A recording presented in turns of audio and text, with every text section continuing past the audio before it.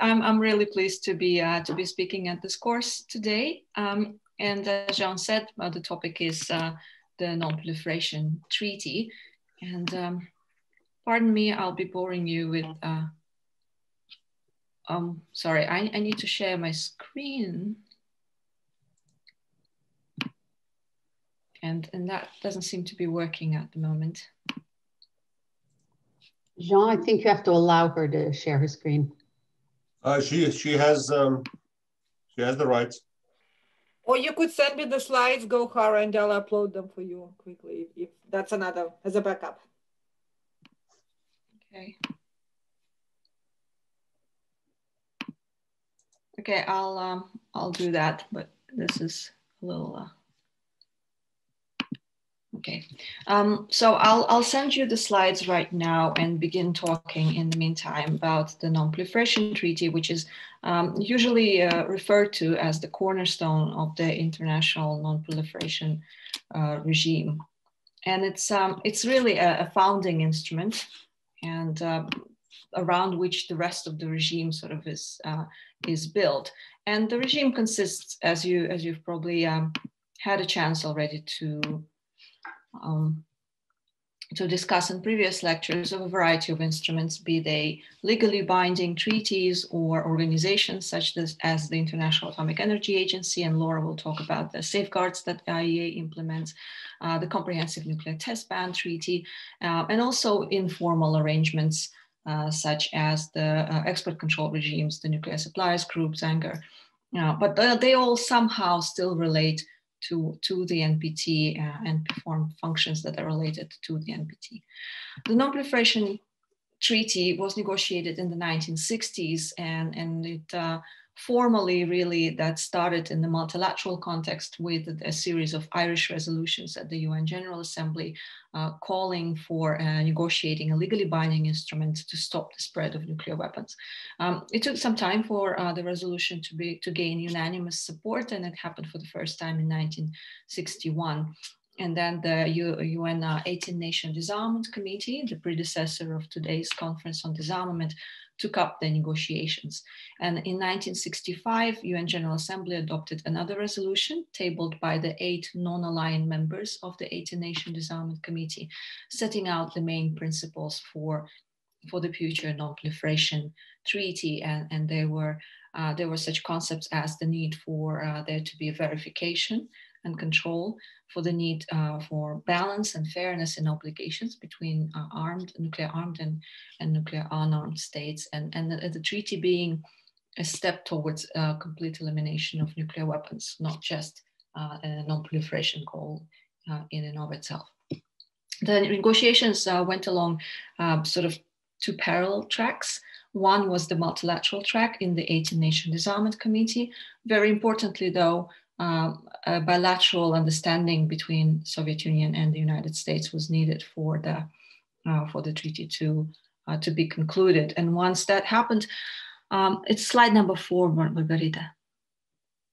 1 second, it doesn't allow me to do 1 second. I'm getting there, sorry. Okay. Yeah. See, I was having the same issue, it just wouldn't let me do that. It was necessary for the 2 superpowers at the time to agree on the key provisions of the treaty before true progress could be achieved in the multilateral setting. And so once that happened in 1967, the US and Soviet Union tabled identical drafts of the treaty. And the draft that they tabled really focused on the non-proliferation provisions, on promises not to transfer nuclear weapons, not to acquire nuclear weapons, and slide number 4, no, we're going to, yeah, there we go. Okay. Sorry about that. Thank you. And verification, and then provisions on peaceful uses and on disarmament were added in the process of multilateral negotiations at the insistence of non-nuclear armed states. Next, please. So a quick snapshot of the basic sort of statistics about the treaty. The text was approved in 1968 and opened for signature, entered into force 2 years later in March 1970. The three depositories of the NPT are United Kingdom, United States, and Russia, formerly Soviet Union. These were the three nuclear armed states that actually participated actively in the negotiations of the treaty. Two other countries that already had nuclear weapons at the time, China and France, did not take part in the negotiations. As of today, the treaty is one of the most widely adhered to international agreements. It has 190 states parties. The asterisk is there to account for some disagreement about the status of North Korea under the NPT. North Korea is the only country that withdrew from the NPT, but there was no consensus agreement among states parties about how to account for that withdrawal, whether it happened properly or not. So it's kind of 190, 191, depending on how you count. And the only countries that never joined the NPT are India, Israel, Pakistan, and South Sudan, three of whom are known to possess nuclear weapons, and it's not South Sudan. So India, Israel, Pakistan, they are nuclear armed states outside the NPT. Next, please. And speaking of the distinction between nuclear weapon state, nuclear armed state, one of the first things that the NPT does, and that is set the definitions of what is a nuclear weapon state and a non-nuclear weapon state. And because this is the founding instrument, the cornerstone, those definitions basically apply throughout the regime. So nuclear weapon states are only those that manufactured and exploded a nuclear explosive device prior to January 1967. And all the other states, by definition, are non-nuclear weapon states, even if they happen to acquire nuclear weapons later down the road, which is the case for India, Pakistan, and Israel. And so the official nuclear weapon states, next please, are US, UK, Russia, China, and France. All of these countries sort of made it on before the cutoff date. Next, please. Another thing you'll very often hear about the NPT, along with it being a cornerstone, is that it has three pillars. And those represent the three kind of basic bargains that go into the NPT provisions. Those are non-proliferation, disarmament, and peaceful uses. Next, please. So non-proliferation obligations are set out in the first three articles of the NPT, where nuclear weapon states promise not to share their nuclear weapons, not to transfer control over their nuclear weapons to any recipient whatsoever, and not to assist or otherwise encourage non-nuclear weapon states to acquire nuclear weapons. Non-nuclear weapon states, for their part, promise not to receive nuclear weapons and not to acquire them otherwise. And to demonstrate their compliance with the Article 2, non-nuclear weapon states accept safeguards on all their nuclear materials in all peaceful nuclear activities. And the implementing body for those safeguards is the International Atomic Energy Agency, and Laura will talk about that. In addition, there is a provision that no nuclear trade with non-nuclear weapon states will proceed without IAEA safeguards, without assurances that the materials and technologies received are used for peaceful purposes. Next, please. We can skip over that because we do have the Queen of Safeguards to cover what those are. Article 4 of the NPT deals with peaceful uses, again included at the insistence of non-nuclear weapon states, because they were concerned, especially the developed ones, the industrialized countries in Western Europe.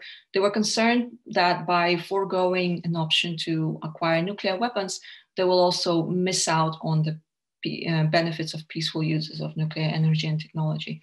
So they wanted a guarantee of protection of their right to use nuclear energy for peaceful purposes. And for developing countries, in addition to protecting that right, it was also important to include provision that the special needs of developing countries would be taken into consideration in the promotion and exchange of nuclear material and technology knowledge having to do with peaceful uses. So Article 4 does not grant a right to peaceful uses, it recognizes the right to peaceful uses. as long as it's exercised in conformity with non-proliferation obligations set out in Articles 1 and 2. And in the recent review conference and review process meetings, there was discussion about linking that right also to compliance with Article 3 with safeguards obligations. Next. Article 6, nuclear disarmament. It's also clearly included because of the interest of the non-nuclear weapon states to make sure that the treaty is not simply about stopping new countries from acquiring nuclear weapons, but also a step towards the ultimate goal of the elimination of nuclear weapons. And during the negotiations, different non-nuclear weapon states wanted more specifics on disarmament. They wanted more concrete commitments on timelines, on specific measures. But it wasn't possible to agree on that. So as a result, we have a fairly broadly phrased Article 6 that commits all states parties to the NPT to negotiate in good faith effective measures towards cessation of nuclear arms race, which was in full swing at the time, towards nuclear disarmament, and eventually towards general and complete disarmament. Unlike the non-proliferation provisions, nuclear disarmament provisions don't have an implementing body. They don't have specifics of verification of timeline. All that was politically impossible to include in the treaty at the time. And as a result, the whole history basically of the NPT review process is this quest for more specifics on disarmament, how to plan for next steps, how to measure progress on nuclear disarmament, how to implement Article 6. Next, please. Some of the other important provisions in the treaty, Jean mentioned already nuclear weapon-free zones, Pilch Treaty in particular. At the time when the NPT was negotiated, concluded in '68, one nuclear weapon-free zone already existed. That was the Latin American one, by the treaty of established by the Treaty of Tlatelolco. And so Latin American countries in particular saw it important that the NPT recognizes and does not infringe on the right of countries to come to regional arrangements to establish total absence of nuclear weapons. And that's Article 7 of the NPT. Article 10 contains provisions on withdrawal. So every state has a right to withdraw from the NPT if some supreme circumstances of interest demand that. It needs to provide a notification and explanation of those circumstances. And the withdrawal goes into effect 180 days later, I think. And then, or 90 days later, sorry, I need to refresh my knowledge of Article 10. Another provision was that the treaty would be in force initially only for 25 years. And at the end of that period, state parties must decide whether to extend the treaty indefinitely or for some other period of time. Finally, Article 8 is the one that establishes the review process of the NPT. Every 5 years, state parties get together to review and assess the implementation of the treaty. Next, please. So I guess the most interesting part is really going over the NPT review process. It's kind of a living organism of the treaty. And this year we might finally have the 10th NPT review conference. So a lot of the preparation and thinking is going into that at the moment. Next, please. What does the review process structure look? So the treaty itself only says, convene a review conference 5 years after entry into force, and then as if you decide to keep doing it, and that was the structure. Basically, usually one PrepCom meeting, and then a review conference until 1995, I think, and there in 1995. Strengthened review process decision established the structure where you need to have 3 preparatory committee meetings and 4 if necessary before you have the conference. So at the moment, we have this 5-year cycle that begins with the first PrepCom. Then the second year, we have the next and third PrepCom, and the year 4, we have the review conference, and then there's a gap here. Next, please. What does the review conference structure, review conference itself look like?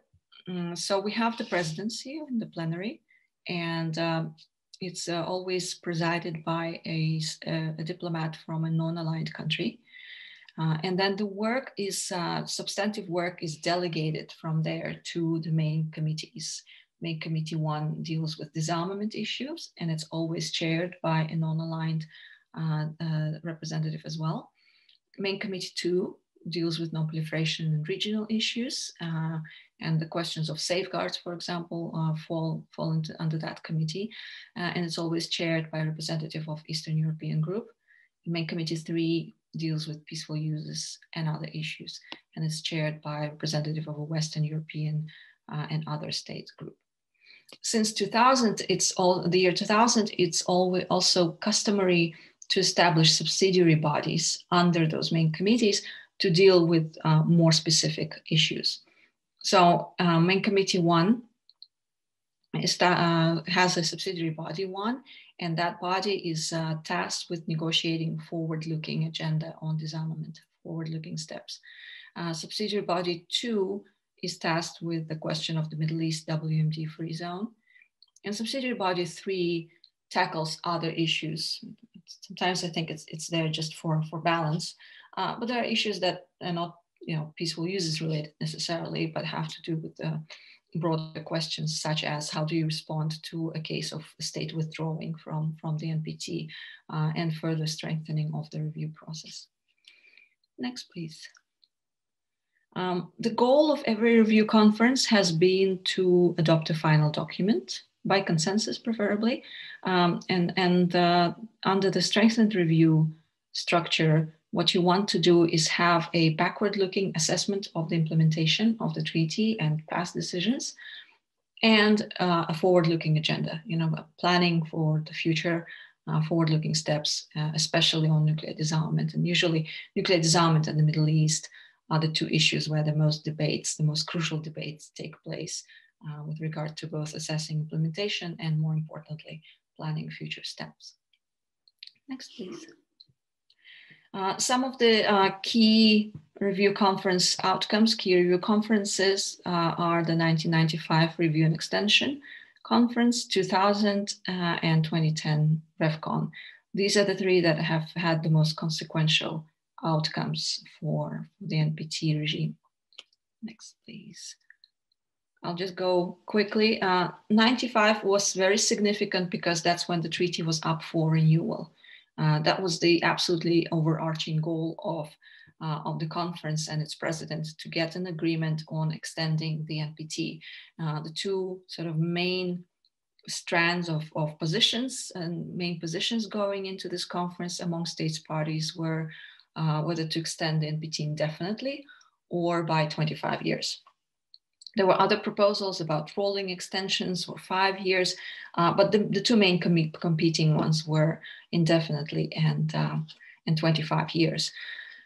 And eventually the states parties agreed on indefinite extension.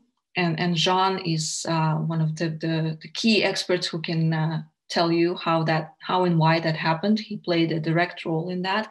And I'm saying it because South Africa's position and vision that the South African delegation brought to the conference were very important for shaping what became the outcome of this conference. South Africa came in with support for indefinite extension, breaking away from many of the non-aligned states who were pushing for 25-year extension. But it also brought this idea that it's not enough to simply extend the treaty indefinitely. We need to enhance accountability, and we have to introduce benchmarks and measures for progress. And that's the idea underlying the strengthened review process. Other countries, Indonesia, Mexico, they also contributed ideas, Canada, and a lot of that fed into the Decision 2 on principles and objectives for nuclear non-proliferation disarmament. And that is basically the first adopted forward-looking agenda in the NPT review process. Some of the steps that were contained in the principles and objectives included concluding negotiations on the Comprehensive Test Ban Treaty by 1996, beginning negotiations on Fissile Material Treaty by 1998, support for strengthening of safeguards that was taking place, the work that was taking place at the IAEA, and provisions that new nuclear trade, nuclear supply agreements with non-nuclear weapon states should require comprehensive safeguards as condition of supply. So together, these decisions form this kind of package deal, of which only indefinite extension is considered to be a legally binding decision. But there's an understanding that without the others, we wouldn't have had a unanimous, it wasn't unanimous, but it was a decision without a vote to extend the treaty indefinitely. The final element of that package was adopted a little later, is the resolution on the Middle East. The price of support for the indefinite extension for Egypt in particular was achieving progress in establishing a zone free of nuclear weapons and other WMD in the Middle East, considering that Israel remained and to this day remains outside of the treaty. And so that the deal that they reached with the United States and with Russia was that the three depositories would co-sponsor a resolution on the Middle East, calling for progress in establishing the zone. Next, please. Okay, we can skip that. This is just the conference president, Jayanta Dhanapala, emphasizing this idea that indefinitely extending the treaty doesn't mean that we want to extend the sort of imbalance and unfairness in obligations indefinitely. Extending the treaty indefinitely will also seek to increase the accountability. Okay, next, please. Okay, this is just on the Middle East resolution that it calls for progress towards establishing the zone. And because it came as sort of the package on indefinite extension, it became an essential part of the review process going forward. It's a fixture in every NPT review meeting. And as I said before, it's often been crucial to achieving any kind of outcome at a review conference. Next, please. Next important conference was 2000.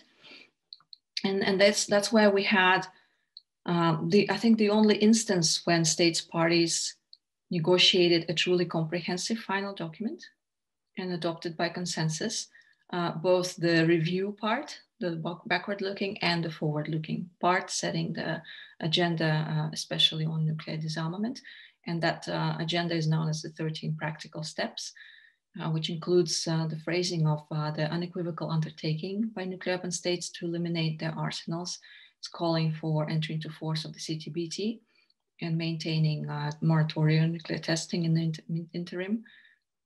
Calls for negotiations of the Fissile Material Treaty within 5 years. Sadly, the track record of implementing all of these is not particularly good. CTBT is still not in force. FMCT negotiations have not begun.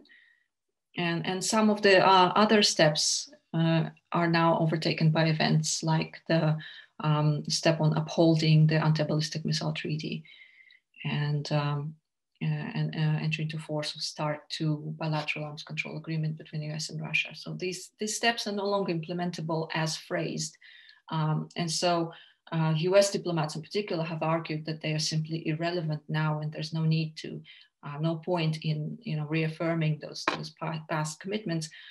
But it's important to recognize that even if steps themselves as worded are not something you can implement now, the underlying issues remain very important, be it ballistic missile defense or bilateral arms reductions.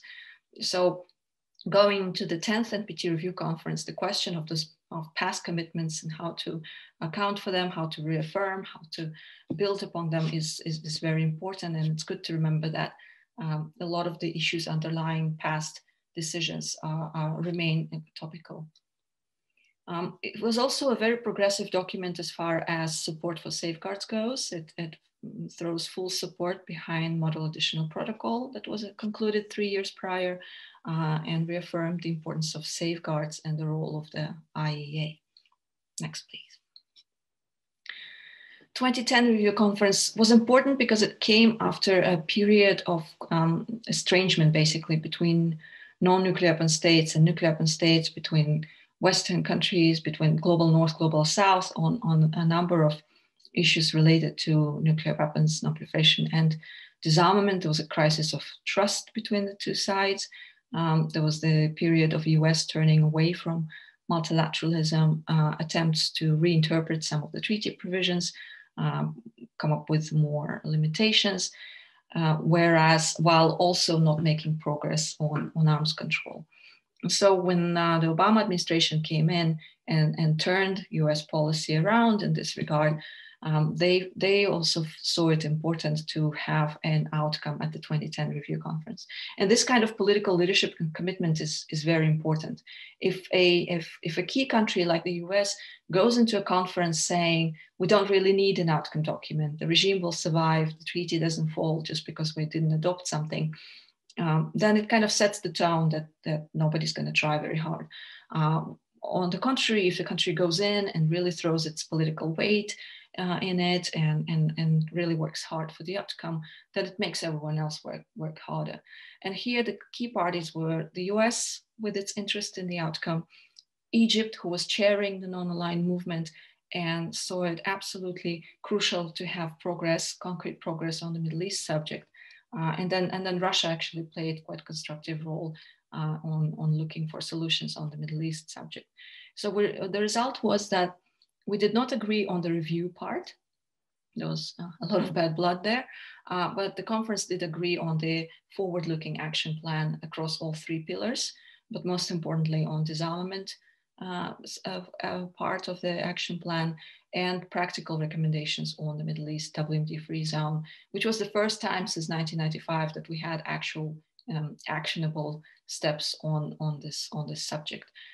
And so implementation of the disarmament action plan and the Middle East recommendations was then crucial for the debates and outcome of the 2015 NPT review conference.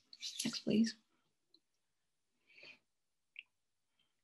Another important outcome of the 2010 that wasn't immediately obvious was the fact that for the first time an NPT document referred to the humanitarian impact of nuclear weapons and actually expressed deep concerns about the humanitarian consequence of any use of nuclear weapons. And that served as the basis for what is known as the humanitarian initiative, the conversation about not about sort of the state security, the strategic stability, but the actual impact of the use of nuclear weapons on humans. So the two tracks along which the humanitarian initiative developed were the factual conferences, talking about the impact of nuclear weapons and response capacities, and the political track, which was a series of joint statements by countries on the subject of the humanitarian impact, drawing on the conclusions of the conference and also taking the argument further. And they kind of converged on the conclusion that there exists a legal gap in the international law where nuclear weapons are the only weapons of mass destruction that have not been prohibited. And so countries like Austria committed to work towards this prohibition. And that all resulted in the negotiation of the Treaty on the Prohibition of Nuclear Weapons in 2017. And I think tomorrow or later today, you're going to have a session on that. Next, please.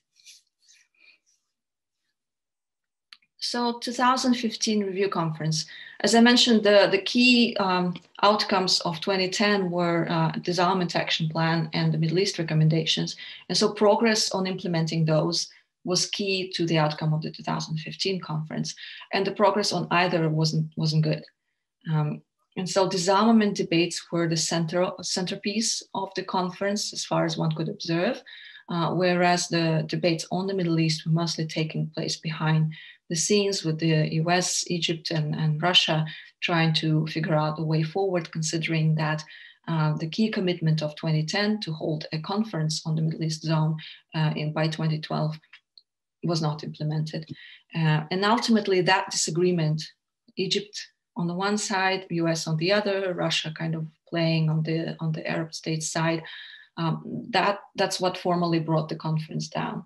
The president of the conference included language in the final document that she presented that was agreeable to Egypt and Russia, but which the United States rejected. So that's how we ended up without final document. But that kind of masked the fact that there were very, very deep divisions among states parties on the question of disarmament, and particularly the role of the humanitarian discourse and the need for a new legally binding instrument for disarmament, and specifically one that would prohibit nuclear weapons. So that debate was very central to the conference, but the states were very close to actually adopting a kind of a wishy-washy document, except for one part that it would have recognized the humanitarian discourse. But the question of the Middle East brought it down. And that brings us to the current review cycle. Next, please. The 2020 review cycle, what was supposed to culminate in 2020, but because of the pandemic, review conference was postponed a couple of times by now. So it's now tentatively scheduled for August 2021, which actually gives some opportunity for improvement. But by and large, 2020 review cycle was one filled with aggravation and anxiety. We have the continued modernization of nuclear arsenals by nuclear weapon states, deep crisis in arms control between US and Russia, and related to that, heightened perception of risk of nuclear weapons. You'll see a lot of pronouncements that the risk of use of nuclear weapons seems to be highest it's been since the 80s, at least. I've already touched on the status of past commitments. And added to that, we have the tensions between the United States and Iran, in particular, on over the Iran deal. There's uncertainty about further steps on the Middle East WMD free zone, although the Arab states in between took the process to the UN General Assembly and got a decision to establish a new process, a series of conferences at the UN devoted to this subject. So in a sense, that should take the pressure, some of the pressure off of the NPT review process.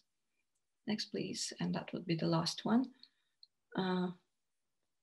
We have also continued divisions over approaches to nuclear disarmament, with supporters of the nuclear ban treaty on the one side and supporters of this more gradual step-by-step approach on the other. As I said, there's some chance for improvement with the advent of the new administration in the United States, which has already taken a very different approach to nuclear arms control, has pronounced themselves on the intent to rejoin the Iran deal, but it remains unclear what kind of position they're going to take on the status of past commitments under the NPT review conferences and how far they would be willing to go in updating those. I think I'll stop there. I hope I didn't go too long, and I'll be happy to engage your questions. Thank you, Margarita. Thank you, Gaukhar. That was really very, very interesting. And I like seeing the pictures. I mean, see a lot of old friends on there. So I particularly enjoy the picture of the group standing in the General Assembly and asking, do you know what's going on? Nope. I think most delegations would say that, because these meetings are not very transparent. But I must say, I want to just, before I ask Laura to give her presentation, make one observation, and that, you know, there's a very sort of a pessimistic outlook on the prospects for successful outcomes of NPT review conferences. I'm actually a little bit more optimistic if the conference is held this year. And, you know, as they say, one swallow doesn't make spring. But I do think that, given the change in the administration in the United States, in the Biden-Kamala administration, like Obama, made a huge difference in 2010. And I think hopefully this will give a little bit of impetus for other delegations to find ways to set aside their differences and focusing on the issues that they share. But one of the critical issues in all of that is the implementation of safeguards in particular countries. So Laura, over to you. Unmute.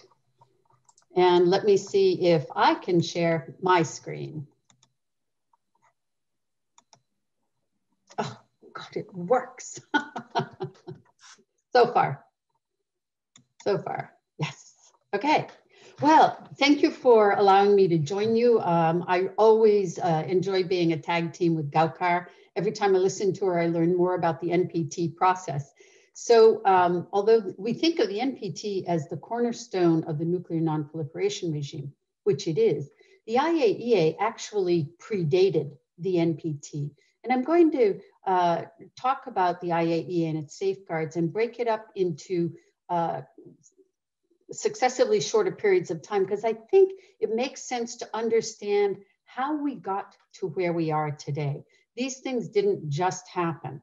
They were responses to challenges to states' perception of their security and the threat to that security that was posed by nuclear weapons. Now, the first 25 years, you know, because you've had the background on this already, involved the first, and let's hope the only, use of nuclear weapons against a populated territory.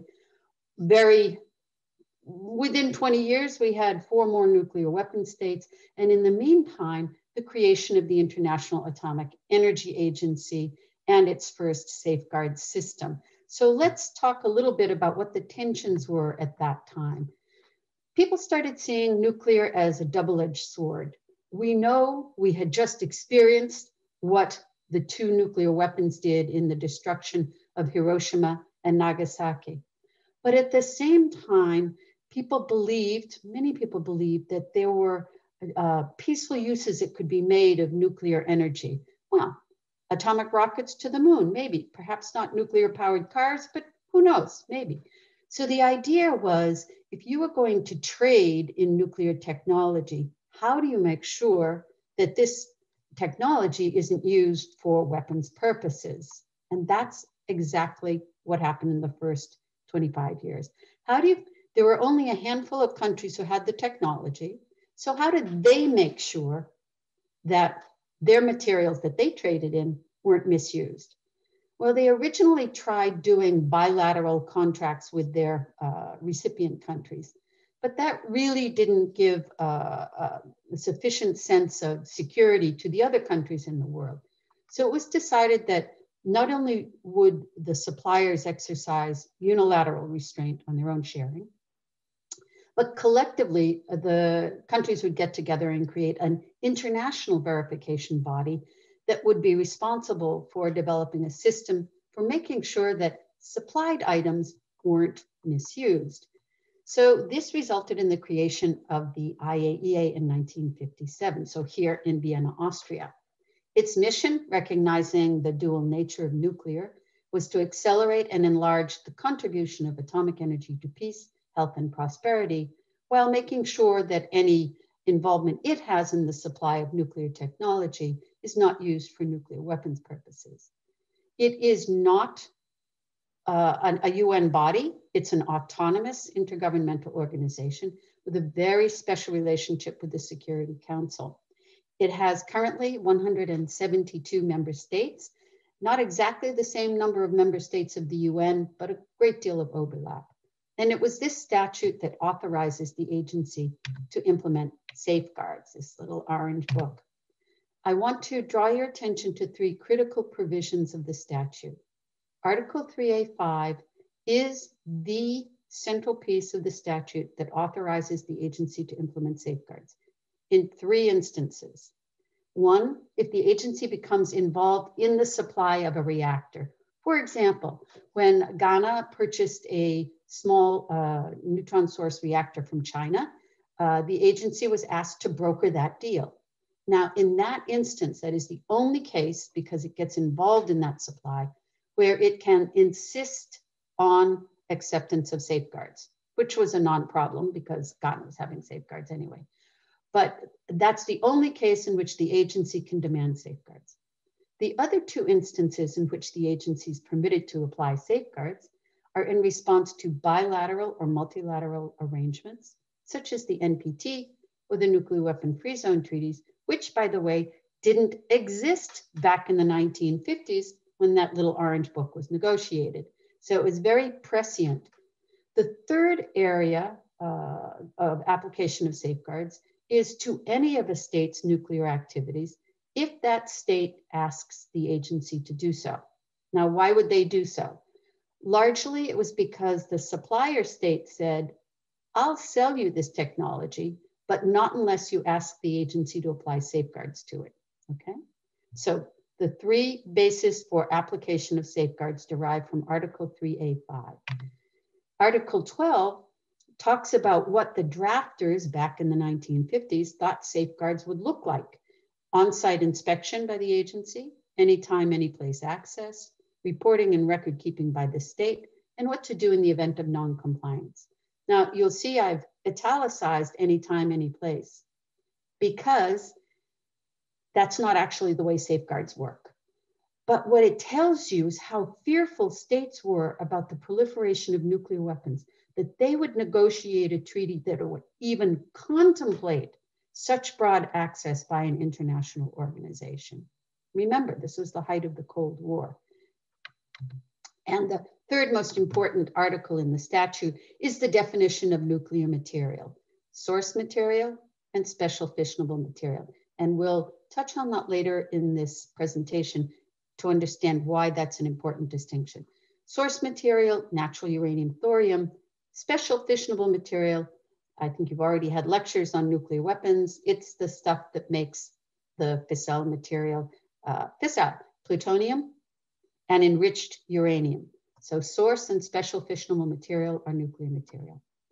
So a couple of key points about safeguards you might not know. Just because your country is a member of the IAEA doesn't mean you have to accept safeguards. Secondly, the agency can apply safeguards in countries that aren't members, like North Korea, and even in a place that isn't a country, Taiwan, China. So the People's Republic of China permits the agency to implement safeguards in Taiwan, China, as if it were a state, because it perceives it to be in its security interest to do so. Now, fundamentally, what you need to know is the agency can't just walk into any country and demand safeguards. It requires the consent of the state. How does the state do that? Voluntarily, when South Africa dismantled and invited the agency to do much more than was routinely permitted under its safeguards agreement. Again, Libya, in effect, dismantling its WMD programs and allowing the agency very broad access to verify it. Security Council Chapter 7 action. Every country that becomes a member of the United Nations agrees in advance that if the Security Council asks them to do something under Chapter 7, they will do that. So it's kind of a prior consent. And this is the case of Iraq, for example. There are also a unique ad hoc sui generis arrangements like the JCPOA, the India deal, where a group of countries comes to the agency and says, would you please implement safeguards under these conditions? But mostly what the agency does is implement safeguards agreements. And there are three kinds. We have the very early item-specific safeguards agreements that used to be applied in a lot of countries.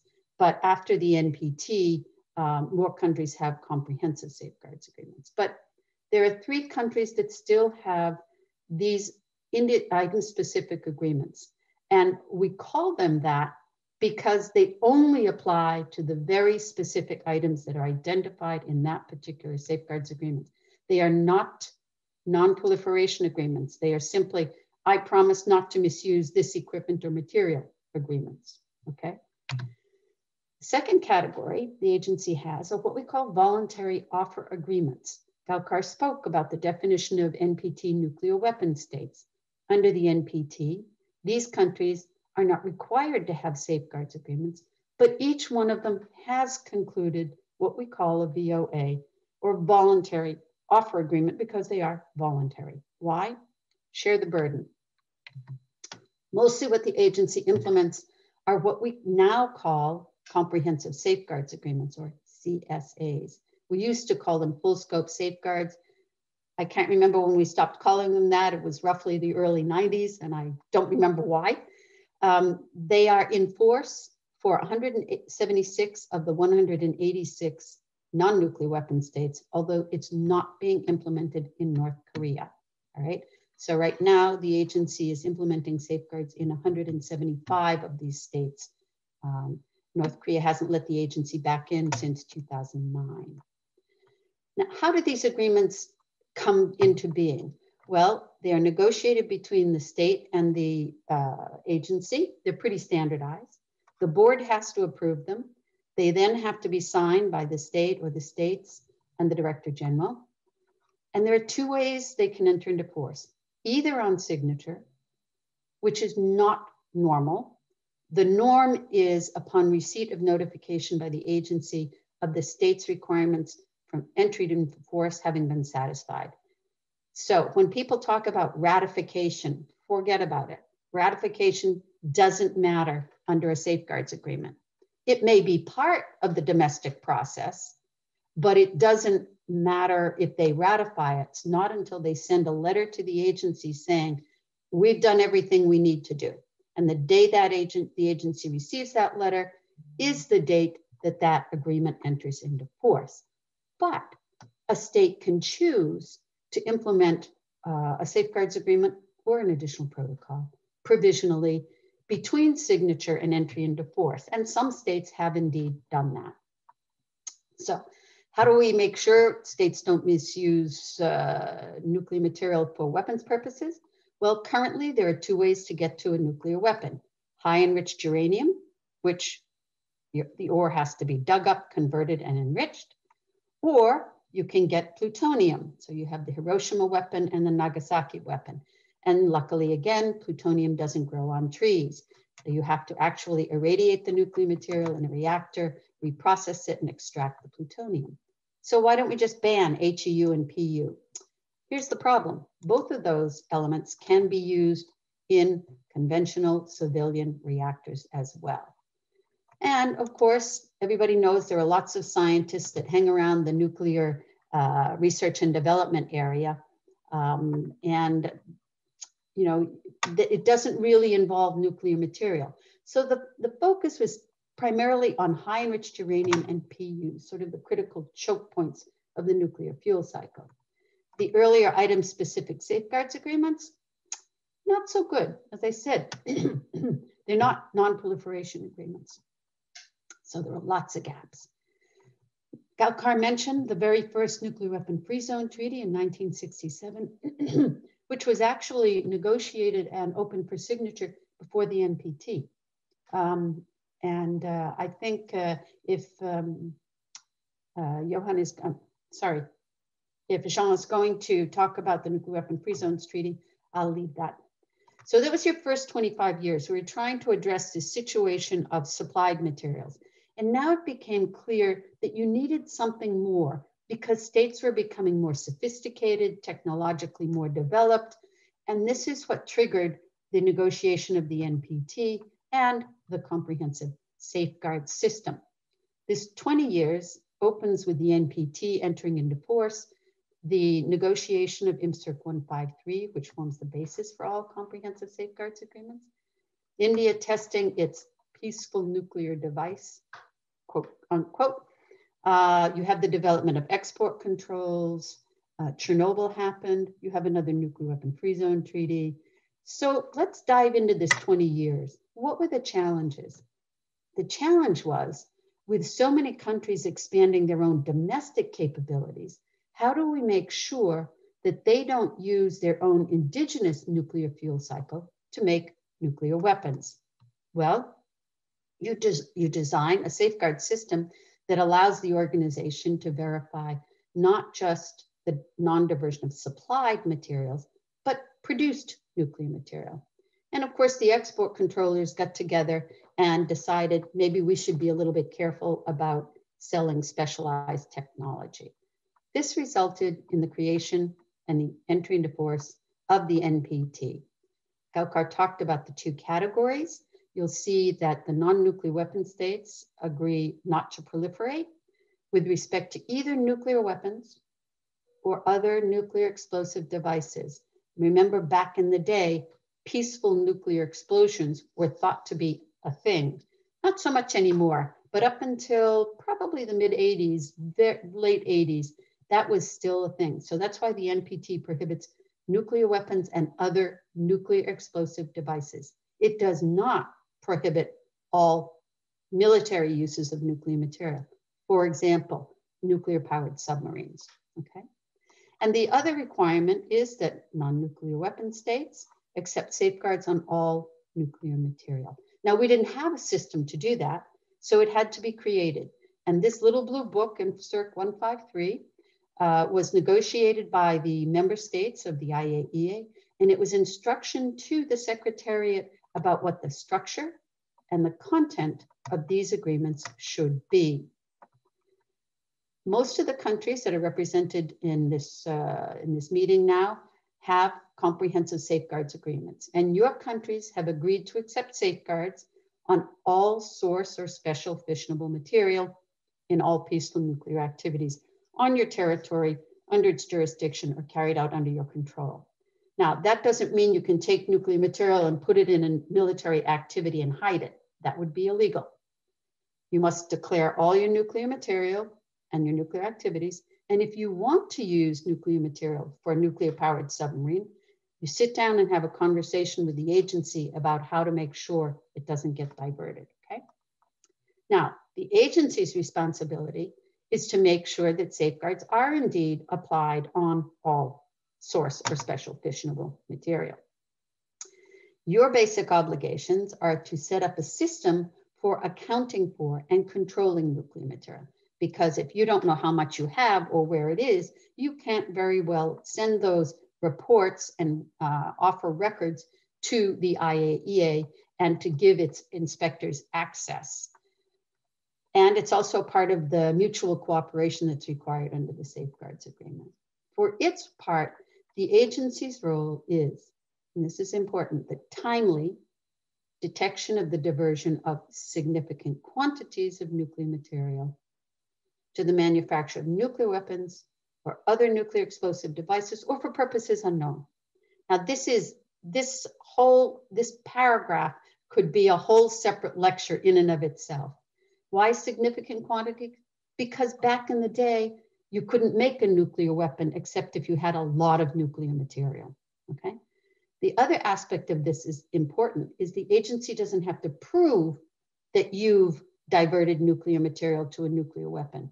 If it just goes missing, the agency needs to be able to detect that.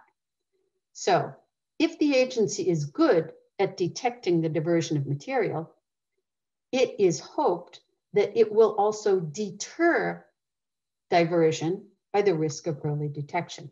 Please keep in mind, diversion can refer to either the use of declared nuclear material for prohibited purposes or failing to declare nuclear material and using it for prohibited purposes. Both of those are illegal, by the way. So back in the day, in order to encourage countries that had little or no nuclear activities to adhere to the NPT and have their safeguards agreement in force, the member states got together and said, let's offer them an opportunity to suspend most of the safeguards provisions in the agreement. And so if you had below certain quantities of nuclear material and no nuclear material in a nuclear facility, you could conclude an SQP, a small quantities protocol, which suspended most of your reporting and access requirements. What it doesn't suspend, obviously, is your obligation not to divert. You also need to establish your SSAC and report annually if you do import or export nuclear material, okay? Routine safeguards coverages, by the end of the 20 years, we thought we were doing pretty well. We had most of the gaps in the nuclear fuel cycle accounted for.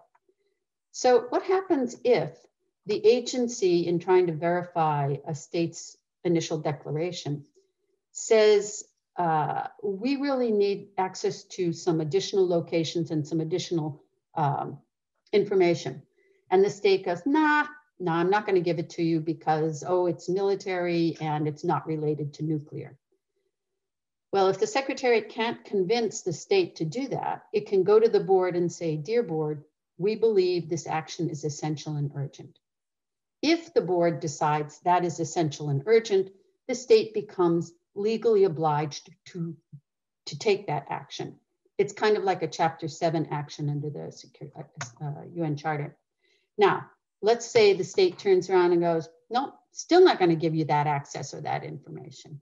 Well, the Secretariat can go back to the board and say, dear board, the agency is unable to verify that there has been no diversion of nuclear material. In such a case, the board may ask the Director General to report the non-compliance to the Security Council. And it's done that only in a handful of situations. Iraq, North Korea, Romania, I'm coming up short on the other three, Iran, Libya, and I think Syria. So just a handful of occasions, but that's when you talk about what the agency can do, it's not really an enforcement arm, it's a detection arm, okay? But already at the end of that period, we were looking at the ways we had limitations on traditional safeguards. Routine access was limited to where we could go and how frequently. Nobody seemed to be worried about small quantities of nuclear material. We really were focused on declared materials, so the correctness of a state's declaration, but not so much the absence of undeclared nuclear material in facilities, what we refer to as completeness. Well, this changed after the war in Iraq. Iraq invaded Kuwait in 1990, just as the NPT review conference was opening in Geneva. And this is when we got serious about strengthening safeguards. This is only 10 years. And this period covers not just 91 to 97, which was the period where we really strengthened safeguards, but the initial implementation of the model additional protocol. So let's dive right into this.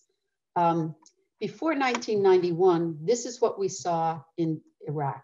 This was a site called Tuwaitha, not too far from Baghdad, where we went twice a year to visit 3 facilities and a loft. This is kind of like a small city.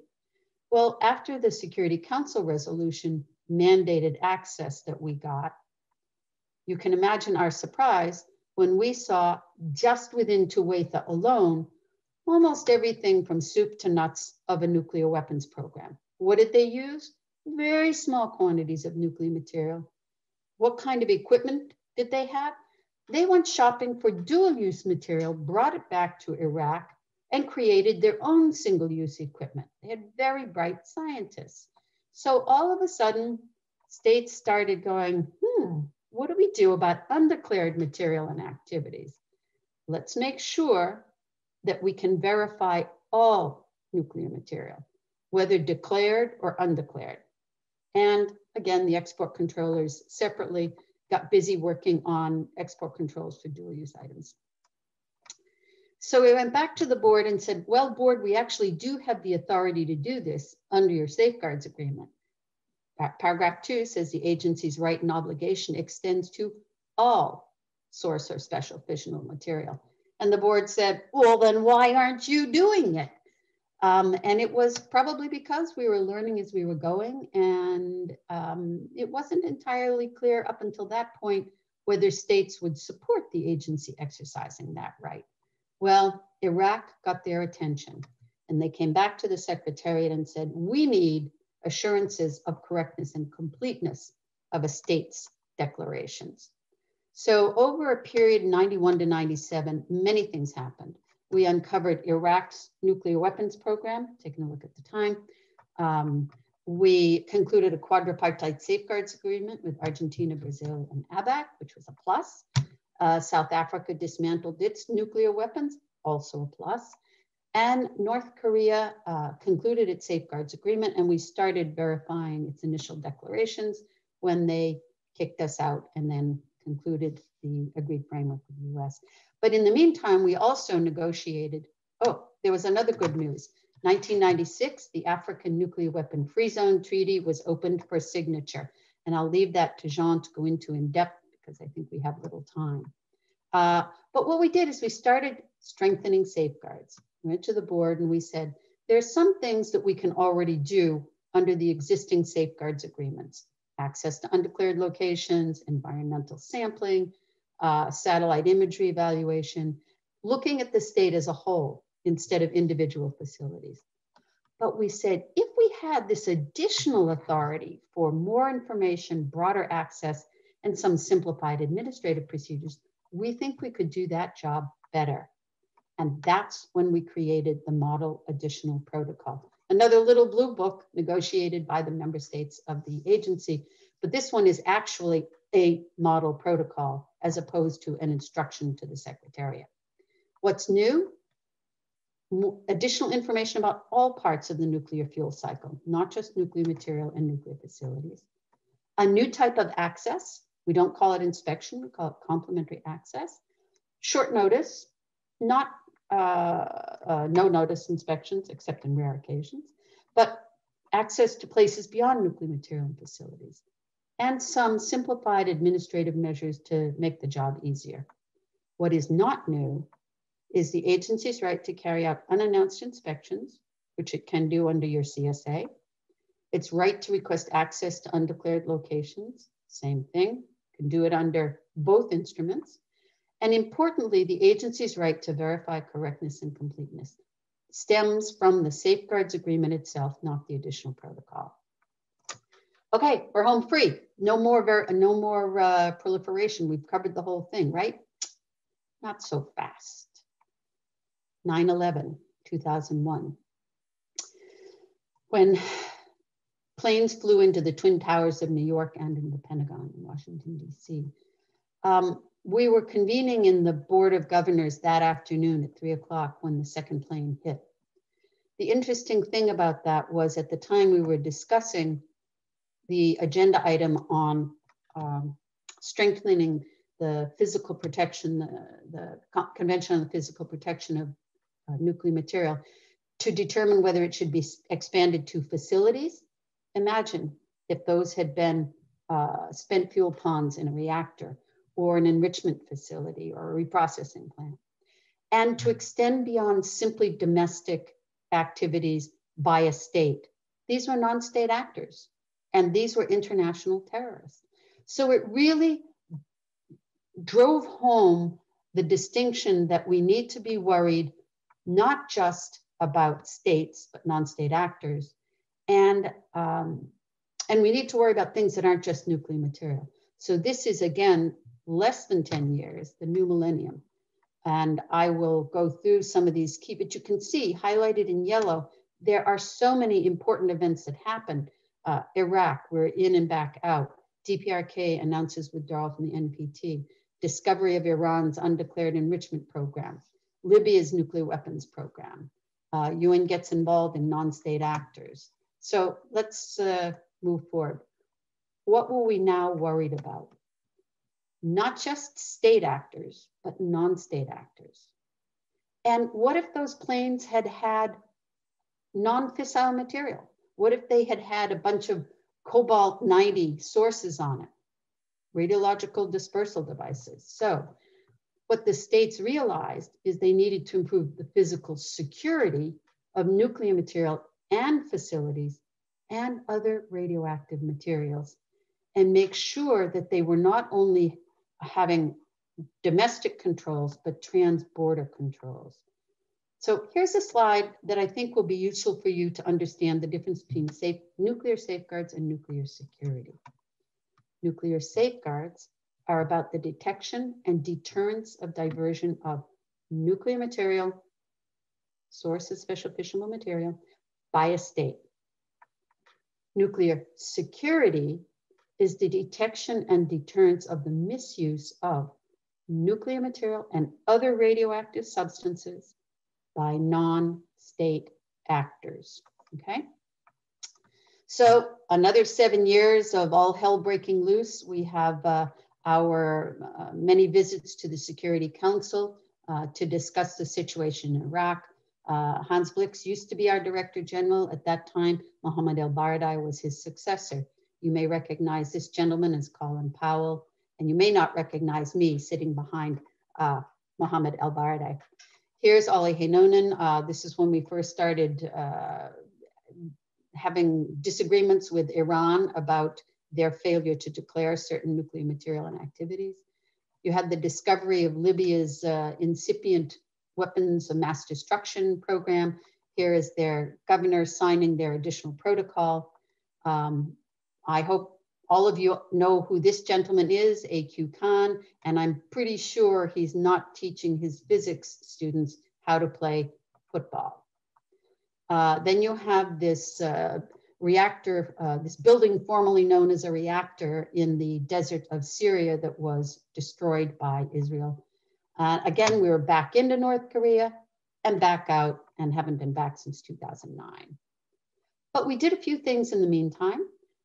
We took a look at the SQP and said, dear board, we think we can strengthen that a little bit too. And they agreed, because it's a weakness in safeguards, but they thought it was still useful to have SQPs. So they changed your eligibility for it.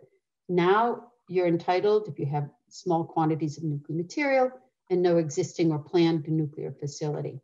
It still suspends much of the obligations, but it reinstates the obligation to provide an initial report to the agency and to permit the agency to verify the completeness of it and give early information on any decision to construct a nuclear facility. I've included this slide in here because I will share these with you afterwards. So I noticed that some of your countries still have the old SQP, and I wanted to compare it with the impact of the revised SQP. It's easy enough to revise it. Just write a letter to the agency and they'll make it happen. I have to put this one in here. 2005, Mohammed El-Baradei and the IAEA won the Nobel Peace Prize, which I attended with Selma Hayek and Bob Geldof, my favorite picture. Okay, this is 9 years, the recent past.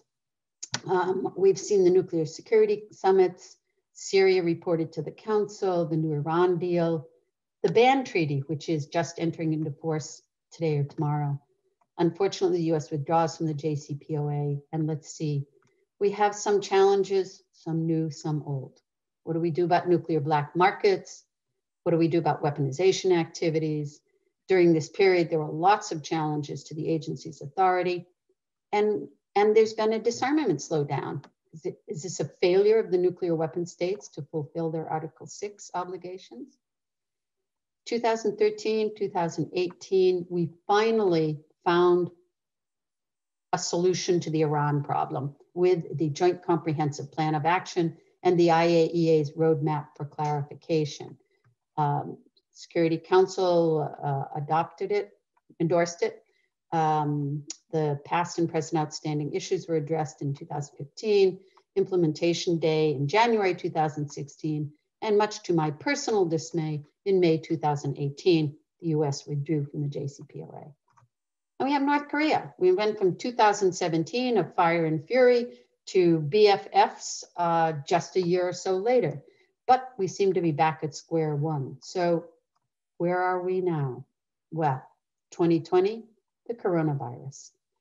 Our NPT review conference postponed. North Korea destroys the Joint Liaison Office. What are our current challenges? A lot. JCPOA, North Korea. What do we do about emerging and hybrid technologies?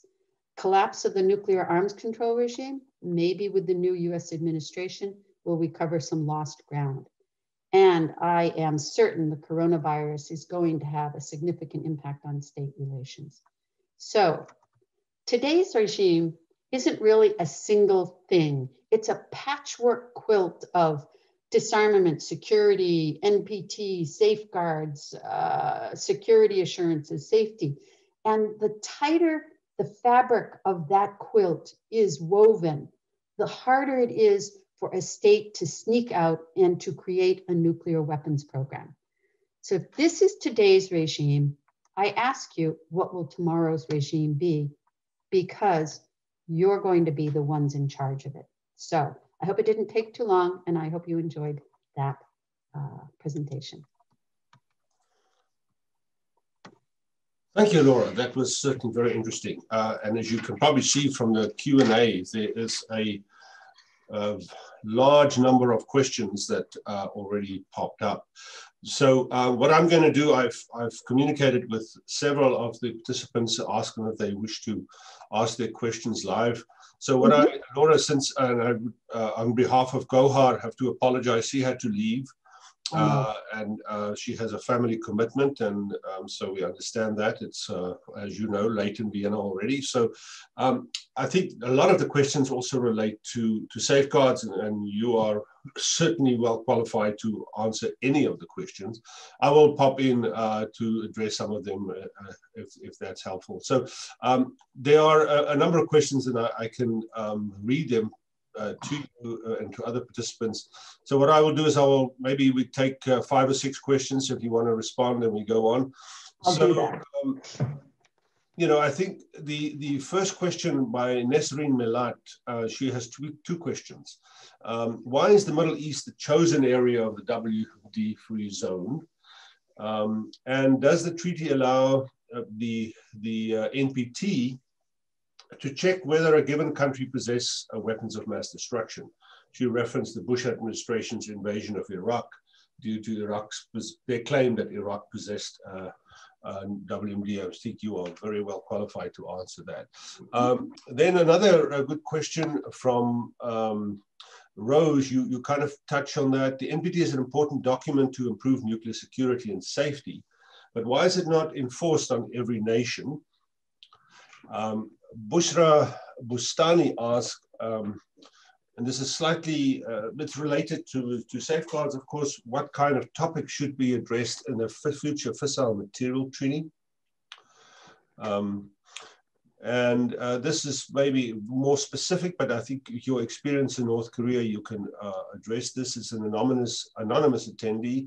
What should be the best approach to solve North Korea's nuclear and ballistic threats? If I know the answer to that one, they'll give me. Yeah, exactly. Then let's take one more. Are there any consequences for a nation when it withdraws or violates the NPT? Mm-hmm. Okay. You want to maybe start with those, and then we'll take another round. Okay. So why? It's not so much to address, I think it was Nasima's question, it's not so much that the Middle East was chosen. It's that the Middle East has countries that have been perpetually at war and conflict with one another, only one of which is not party to the NPT. And so I believe that the Arab countries see pressing Israel, they see Israel's non-adherence to the NPT as a thorn in their side, and they would like to see the US press Israel to become party to the NPT. And so the NPT becomes sort of the whipping boy in the middle. It's because the actors involved in here have been very successful at bringing the Middle East into the NPT, even though Israel is not party to the NPT. They have also been successful in expanding it beyond nuclear weapons free zone to weapons of mass destruction. And I think that was a matter of compromise. And I wasn't party to the compromise, but it's not that it was chosen, it's that it was, the NPT became a convenient mechanism for applying pressure to Israel and to the United States to get Israel to join the NPT. I don't happen to see it happening anytime soon, but you can, the arguments that are made one way and the other are interesting and would require a whole separate lecture. Does the NPT allow, I assume you mean the IAEA, to check on the absence of WMD?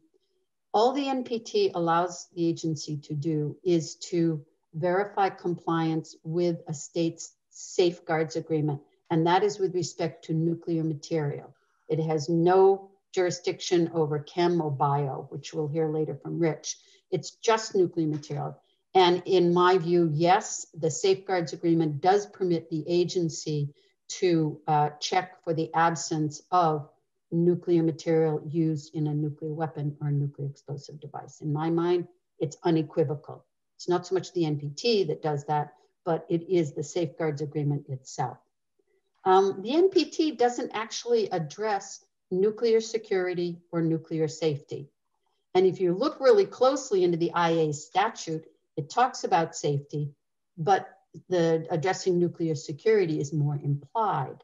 And I think the reason that safeguards has become more a regulatory and accepted as something mandatory, and security and safety are more, you know, let's just do the right thing, is because states have jealously protected their domestic rights to control those aspects. They believe it is the state's right and responsibility. IAEA should stay out of that. So it's a function of what the states want the agency to do, not a function of whether the agency can in a physical sense.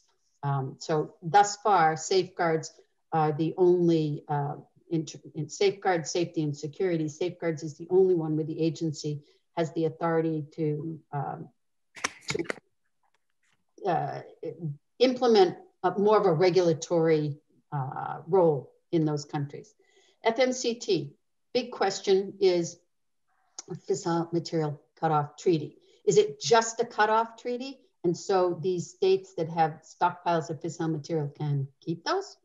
Or is it a fissile material treaty which requires states to fess up to all of their stockpiles of fissile material so that you know exactly whether a state is producing, using fissile material to produce nuclear weapons or not? That's one of the key things. Definitely has to be involved verification, and I think it would be IAEA verification. In fact, many years ago, we actually looked into applying safeguards. What would be expected under FMCT is fundamentally what the agency does under comprehensive safeguards agreements and additional protocols. So it's not a big leap conceptually to do it for the nuclear weapon states. The problem with the nuclear weapon states is that interface between your civilian and your military programs. And that is sensitive, but we're light years away from that now, unfortunately. I wish I had a solution to the North Korea problem. I just convened a meeting today of my new organization, our engagement network, to talk about how can we engage the North Koreans. I think we have to engage them in a respectful way. We have to stop underestimating them. And I think there need to be quiet conversations. But something that one of my participants pointed out today is it's clear that the North Koreans are anxious for the Biden administration to do something. And Kim Jong-un might feel compelled to go stomp his foot and be provocative. But just as the US has been applying, what is it? Something patience, I've forgotten the expression for it. Kim Jong-un should expect that for the US right now, there are so many other priorities. For North Korea is the priority. The United States, you have the pandemic, you have the invasion of the Capitol, et cetera, et cetera. So I think it is high on his agenda, but the domestic issues are much higher. I don't have an answer. I do hope it will involve international verification. I do hope it will eventually lead to denuclearization, but I don't think that's going to happen soon. And it probably is going to have to be step-by-step trust building and confidence building measures. Are there consequences to withdrawing from or non-compliance with the NPT? Well, yes and no. Iraq's non-compliance with the NPT ended up pretty badly for Iraq. North Korea, when we first reported their non-compliance to the NPT, the Security Council did almost nothing. So, as I said, there can be consequences, there cannot be, but the consequences have to really be extended by the Security Council, because the only thing the agency can do is stop sharing technical assistance. And how threatening is it to a state that wants to acquire a nuclear weapon that they'll be cut off from IAEA technical assistance? Not so much. So the consequences, sometimes yes, sometimes no, and that depends on the political will of the member states of the UN Security Council. What next? Bring them on. Yeah, that was great. I've asked Stacy Achoki, Charles Manguba, and Nana to ask their questions live. Stacy, I think your first question was already answered by Laura, but why don't you go ahead and ask your question, and I will ask a few more after the three of you ask your questions. Go ahead, Stacey. My first question was answered. So the second question was, with the resumption of the US to the JCPOA, will there be any consequences for violation of the regional deal? And with the deal with the Biden administration, include any new clauses? Okay. Charles, do you want to go ahead with yours, and then I'll take all three of them together?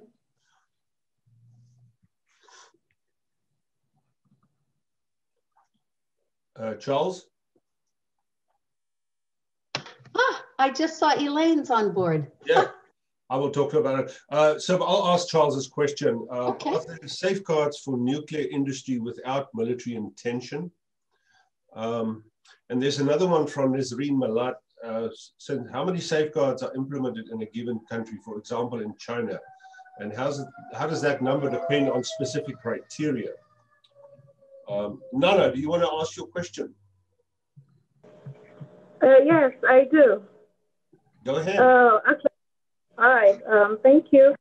My question actually was for the first speaker, so I actually have like two questions for you, Laura, if you may. The first question is on internal breach. How can one tackle, internal breach of security and safeguard of nuclear or radioactive materials within a nuclear power plant, whether they are radioactive waste or nuclear materials that have been declared or non-declared?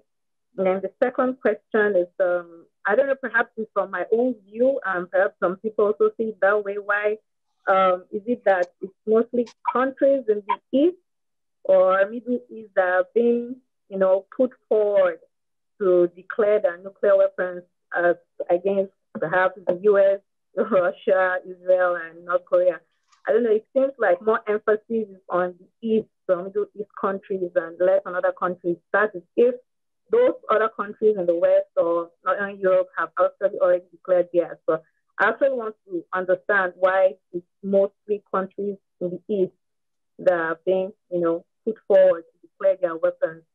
The third question is supposed to be for the first speaker is actually if there's some threat being faced by some countries, about having to possess nuclear weapons, why can't they be like a mutual understanding or agreement on non-use of these weapons rather than attacking each other or invading each other's countries to cause havoc or threats on innocent individuals, and all those sorts of attempts? Thank you. Oh, thank you. I have to admit, Jean, if you could repeat those questions. I think my sound system is not very good. I missed a lot of what Nana asked. Yeah, I couldn't hear either. The one question that she posted, she said, how should nuclear power plants tackle internal breaches of security and safeguards of radioactive material? Okay, that one's pretty easy because that's really a nuclear security question. And I hope you have somebody who's speaking about nuclear security during this week, because if you do, internal threats is really about nuclear security rather than safeguards. Of course, you don't want anybody internally or externally stealing nuclear material, but you want to make sure you have good nuclear materials accountancy and good physical structures. I didn't understand your second question. It was about declaring nuclear weapons. Actually, right now, there's no treaty that requires, sorry, that's not true. There may be some arms control treaties among the nuclear weapon states that require certain declarations. But under your safeguards agreement, there's no requirement to declare nuclear weapons. In your non-nuclear weapon state, you're not supposed to have them. And in the nuclear weapon states, they carve out their military programs from safeguards. I'm pretty sure that doesn't answer your question because I think yours was a more thoughtful question than that. But apologies that I couldn't hear it. It had something to do with Eastern countries and I don't quite get the connection. If we have time, maybe we can come back to that. How many safeguards are applied in countries and are they criteria driven? In every country where the agency implements safeguards, it's a single safeguards agreement, except in Pakistan. India now has a single safeguards agreement. Pakistan has 3 or 4. But in every other country where safeguards are applied, it's a single safeguards agreement that applies, in the case of a comprehensive safeguards agreement, to all of the nuclear material and facilities in the country. In the case of the nuclear weapon states, and China is one of those, they offer some or all of their civilian nuclear facilities for safeguards. If I'm not mistaken, currently the agency implements safeguards at 1 or 2 nuclear facilities in China. And yes, there are certain basic criteria that are used to verify the non-diversion of declared nuclear material at declared facilities. And there are slightly different criteria or objectives the agency tries to achieve in looking for undeclared nuclear material and activities in non-nuclear weapon states. We do not look for undeclared nuclear material in the nuclear weapon states. Wasn't quite sure about Charles's question about safeguards for the nuclear industry. Yes, yes. I think safeguards is a question of, it's good for business. I think safeguards are good for business. If a nuclear industry says, I'm doing great safeguards, I'm doing everything my country asks me to do, it can only look better for them. It's a question of reputational responsibility. But remember, it's the state's responsibility to make sure industry implements safeguards, okay? So if something goes wrong with safeguards, the agency goes after the country, not the nuclear facility or the nuclear operator. And finally, Stacy, resumption of the JCPOA. I really hope the US rejoins. I think it's going to be more difficult than we would like it to be. And I personally would be happy if we could just go back to square one. I don't think that's going to be possible, either from the Iranian perspective or from the American perspective. I think the Iranians feel as though they have complied up until the point where, you know, they were bit by bit non-compliant after the US withdrew. And I think you see the JCPOA wasn't all that popular on Capitol Hill in the United States. So Biden's hands might be a little bit tied. So I think it's not going to be easy to just go back to square one with the JCPOA. I don't think the Iranians will even consider negotiating ballistic missiles. I just don't see that happening. But hopefully we'll have good negotiators on both sides so we can find a way to creep our way back into the JCPOA with as little damage as possible. And that's tough because Iran has been badly damaged by the US withdrawal and the US sanctions. I think I only got about 70% of those questions in there, but let's do another round. Thanks, Laura. We are running against time, so I will read maybe 2 or 3 more questions. This one is I think important for several countries in Africa. What's the importance of concluding the additional protocol with countries that have only a small amount of nuclear material? I think that's an important question. Can you also explain why bilateral agreements are not enough? And then there was one that you kind of alluded to already about the consequences of non-compliance of the safeguard. So maybe those 3 questions, and then other questions we will address directly, perhaps if you wish to respond to them as well. But if you want to quickly address those 3. Okay. First of all, I think you should conclude an additional protocol because I was one of the original drafters of the additional protocol. So I think you should conclude an additional protocol.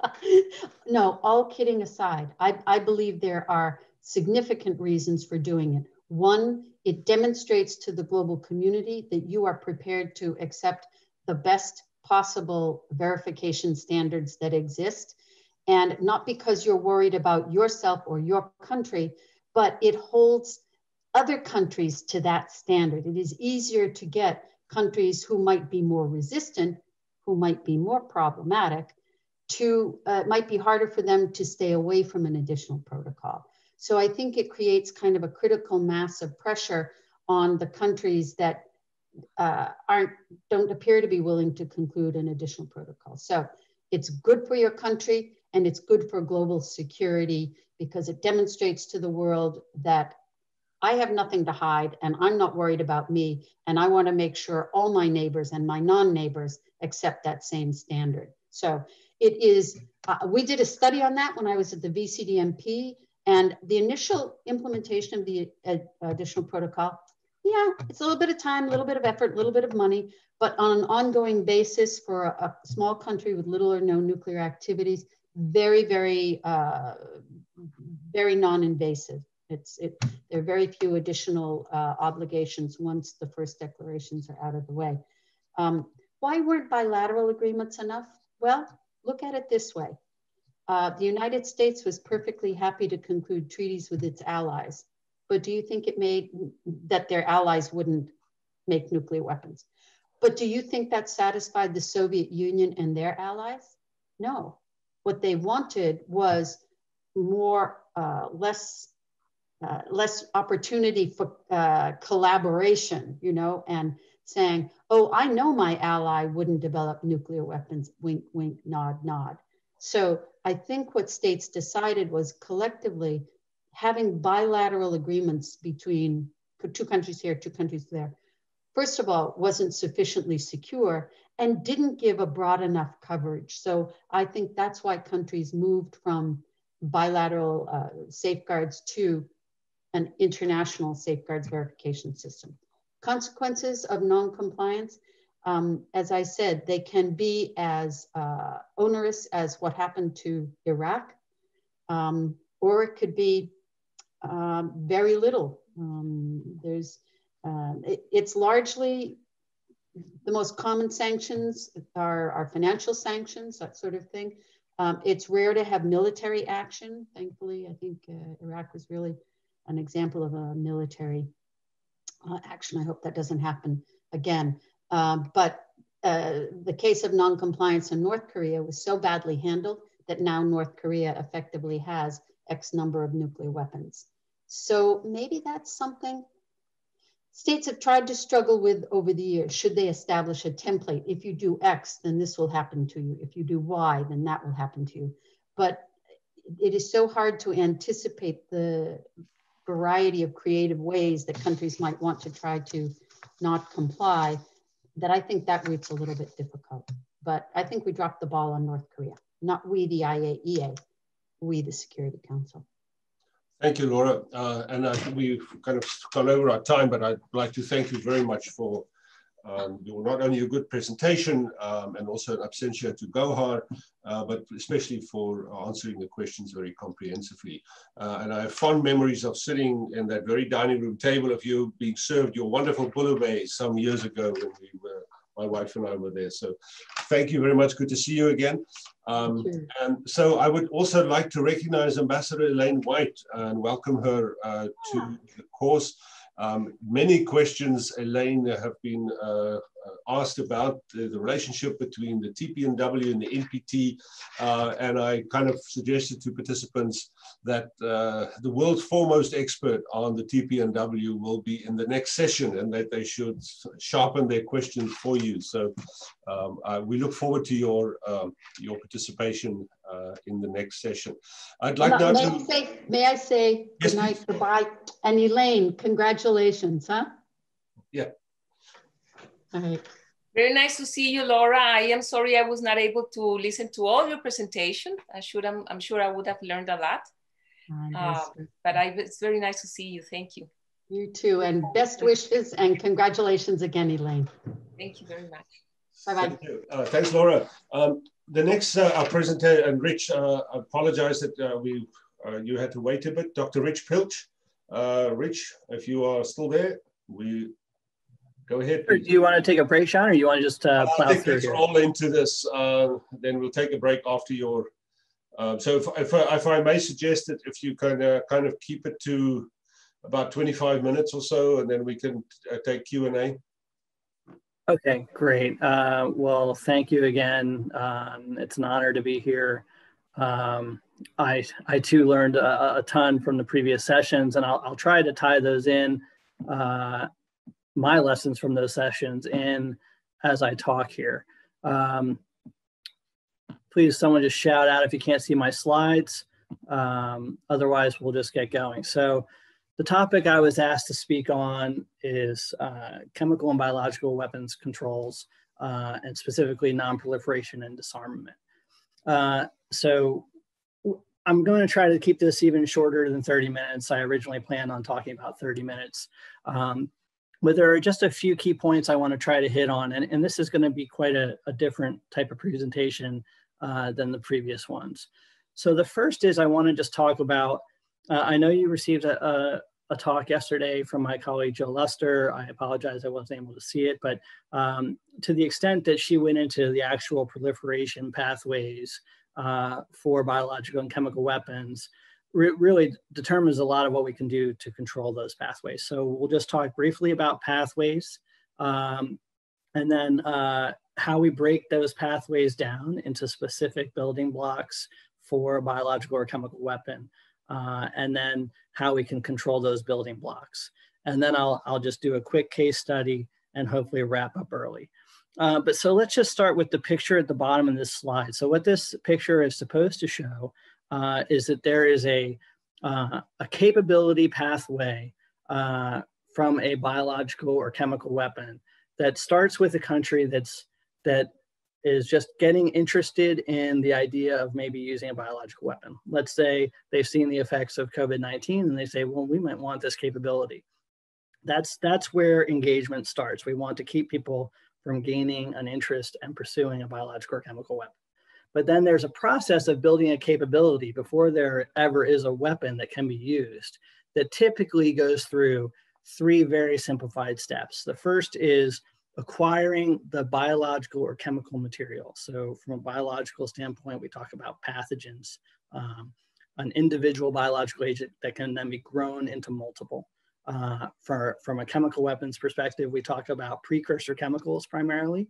There are also bulk chemical weapons from former programs we'll mention briefly, but acquisition is the first step. Then your next step is to take that small amount and make it into a large amount, right? So you have enough for a weapon. And then your third step, again, simplified, is you make it into a form that you can actually deliver it as a weapon. Now, all that leads up to what is depicted here as the little explosion, right? That's what we call your boom. And then there's a whole lot of stuff that you do, whether it's chemical or biological, after that, which we are now, under natural circles going through with COVID-19. So what I want to try to express early is this entire pathway it has a pre-boom element or a post-boom element. And we won't talk about post-boom at all today, even though a lot of what I do is post-boom, managing events once they happen, early warning, detection, how you do crisis management, how you do consequence management, how you attribute an event. Everything we're going to be talking about is pre-boom. And that's actually okay, because from an investment standpoint, your return on investment is much greater if you get involved before it ever happens. Again, using the natural outbreak example of COVID as our sort of measuring stick here, we should have spent billions of dollars up front to keep it from happening, rather than hundreds of billions of dollars that we're now spending to try to deal with the consequences, is the general idea. So while we are talking about biological and chemical weapons, and those are 2 very different things. And as John mentioned in the introduction, I'm much more of a bio person than a chem person. My background, I'm a medical doctor, and I focus mainly on biological issues for my career. But what I want to get across, and it's very actually similar to nuclear as well, is that the pathways that I discussed early are sort of the same for both. So if you understand just the general steps of the pathway, you're okay. In the bio sense, you can acquire the biological agent that starts everything once you make a decision to pursue a capability from generally 2 places. You can acquire them from labs where the biological agents already are, and those can be government labs, industry labs, academic labs. There are what we call culture collections, which are actually resource labs that have specimens of every biological agent so we can use them for comparison purposes. So labs, and then the environment. Biological agents, they grow in the environment, right? So if you know how to collect them, if you know where to find them, the picture here is of collecting a specimen from a bat, which bats harbor hemorrhagic fever viruses like Ebola. They harbor coronaviruses. So, you know, important source of potential biological agents that could be used as a weapon, right? From a proliferation perspective, historically looking at state programs, but really primarily looking at then how terrorists get their hands on weapons, because that's an important consideration. Over 95% of attempted acquisitions have come from the laboratory route. It's very difficult, but it has been tried on numerous occasions by organizations to try to collect specimens from the actual wild and then develop them as weapons. And again, that's primarily from a terrorist standpoint. This is a broad scope presentation, so we're just talking in simplicities. Once you have the biological agent, then you need to grow it. So there's two ways you do that. It depends on whether it's a bacteria or a virus. If it's a bacteria, you use something called fermenters, and you, the top picture depicts Soviet scale fermenters. I'll talk about it later in a case study, where you just grow a lot of something like anthrax, a bacterial agent.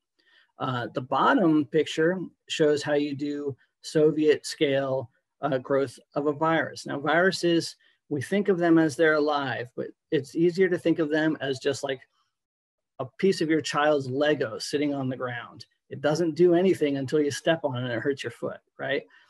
Viruses can't do anything to an animal or a human unless they get inside of us, because they don't have the machinery to do anything.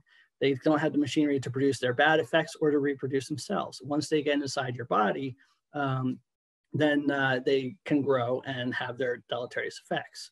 So from a weapons perspective, what that means is you can't grow it the way you would grow bacteria, which is just put it in a happy environment, something called media, where it's got all sorts of nutrients, and let it grow, like in the top picture. What you need is a specialized approach to growing it. And one of the main ways to do that is to grow it inside embryonated eggs. So what you're seeing here, this yellow line of what looks like washing machines, is actually a bunch of egg incubators. And what was being done here was smallpox virus was being injected into the eggs. And then as the eggs produced, the virus grew, and then the eggs would be drained and there would be a large amount of virus. Okay, so that's step 2, production from a biological standpoint. Step 3, delivery. So you can deliver a biological agent typically by 3 approaches. The first is injection, which is, you know, putting it through someone's skin into their body. And so the classic example is the bottom picture of a famous assassination case in the late 1970s, where an umbrella was used to inject a pellet underneath someone's skin. That pellet had holes carved in it, and inside was a biological toxin, which is slightly different from a biological agent, but for the purpose of this discussion, we don't need to distinguish it. And the hole where the biological toxin was inserted was then sealed with wax. Once the pellet was underneath the person's skin, the body heat melted the wax, the toxin leaked out, and it affected the person and killed him. So injection is the first way. The second way, if we shift to the top, is ingestion is your second way of delivering a biological agent. Foodborne sabotage, waterborne sabotage. And the 2 little pictures there are just 2 sort of historical examples where biological agents were used to contaminate muffins in one case, and a salad bar in another case. And that those are US examples of terrorist events, or well, one is a terrorist event and one is defined as a criminal event, but where people actually used biological agents to cause illness. And then the middle 2 pictures are the one we really worry about, and the one where the technology controls come into play, which is disbursement by aerosol.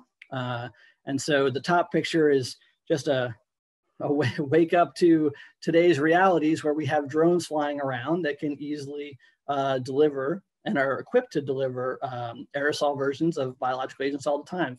In this picture, for the purpose of spreading a pesticide. And they can be diverted to the use or development of a biological, or development and delivery of a biological weapon.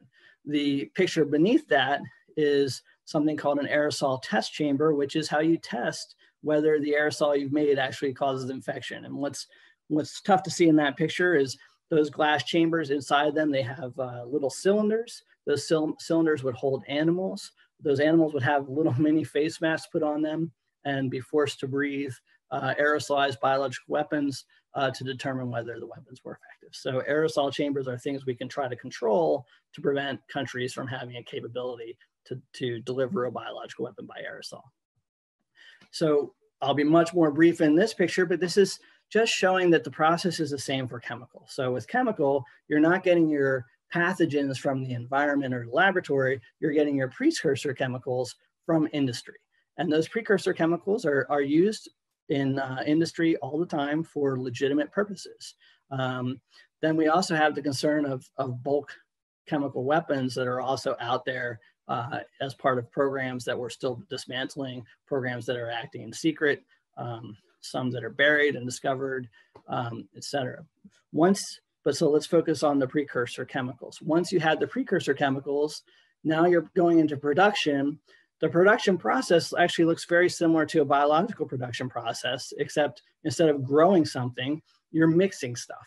So you're still using pieces of equipment that you can monitor and control, but instead of those equipments being fermenters and giant incubators, now they are special mixing vessels that have certain qualities that keep them from being corroded by the chemicals that are being mixed. And that's how we try to monitor them.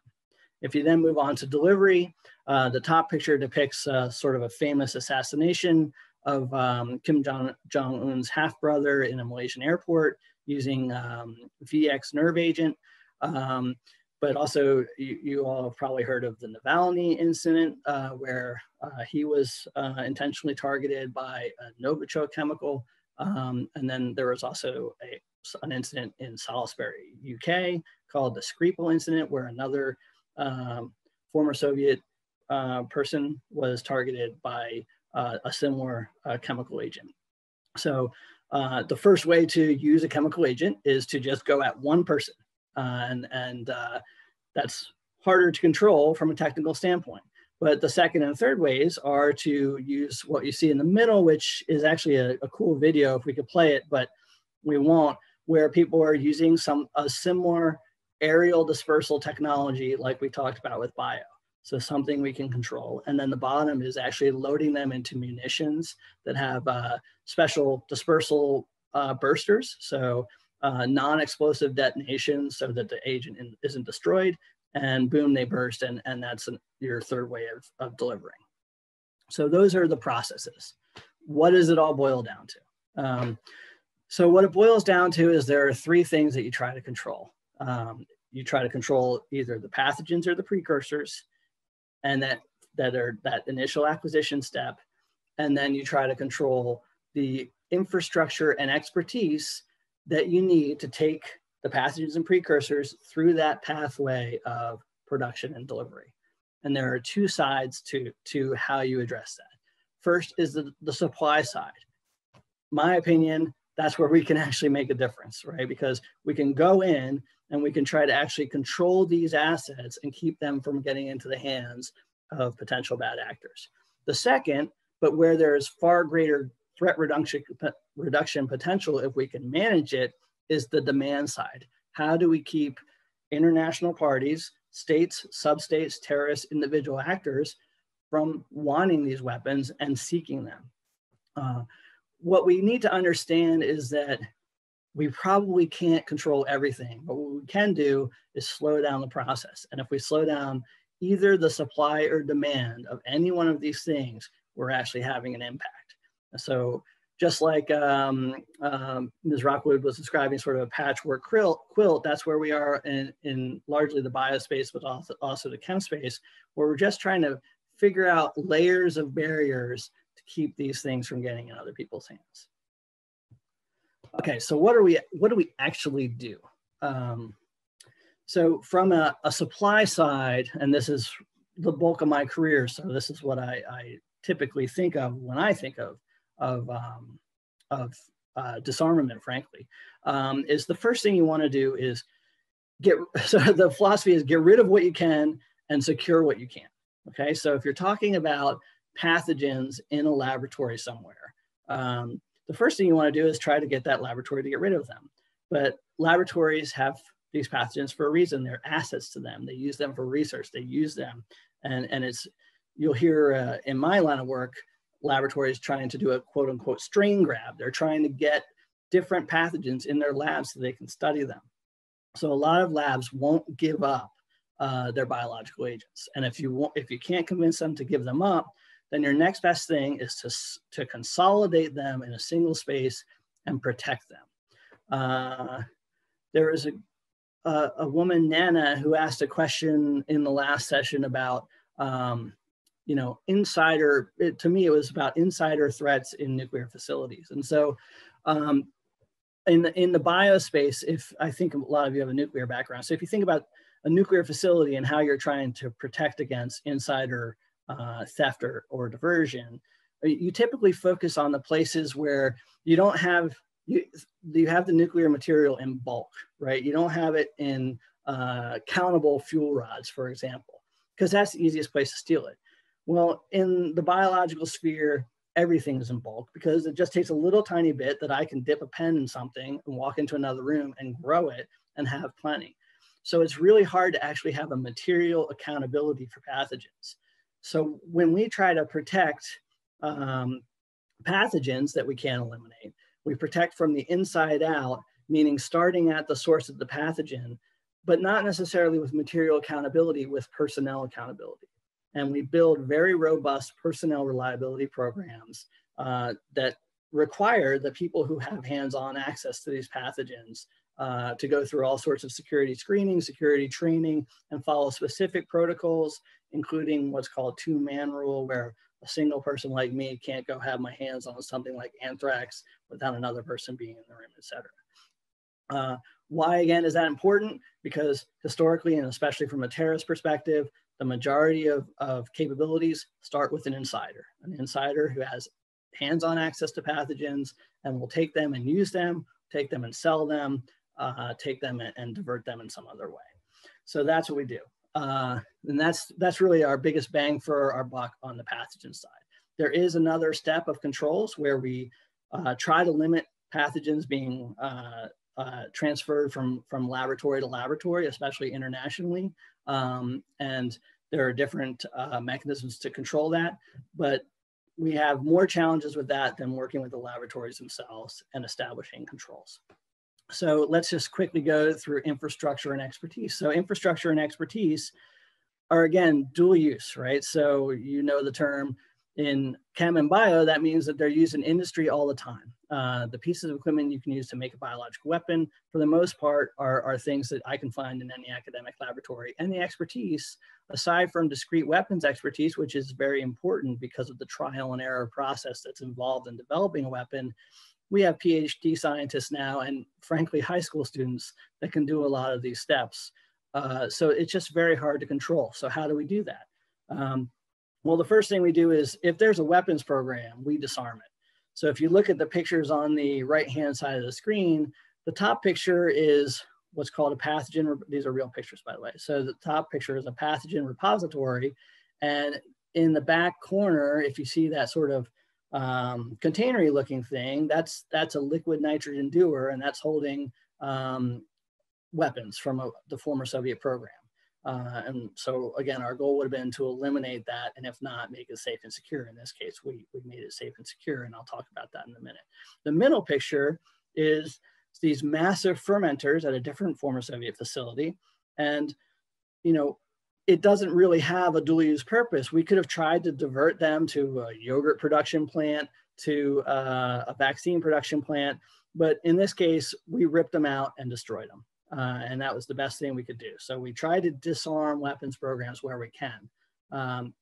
But then, because dual use equipment is everywhere, the best thing we can do is try to implement export controls to keep really the larger, more dangerous equipment from being spread everywhere on the bio side, and on the chem side, the non-corrosive equipment from being spread everywhere, where we really admittedly let the smaller items and the other still usable items slip right through our fingers.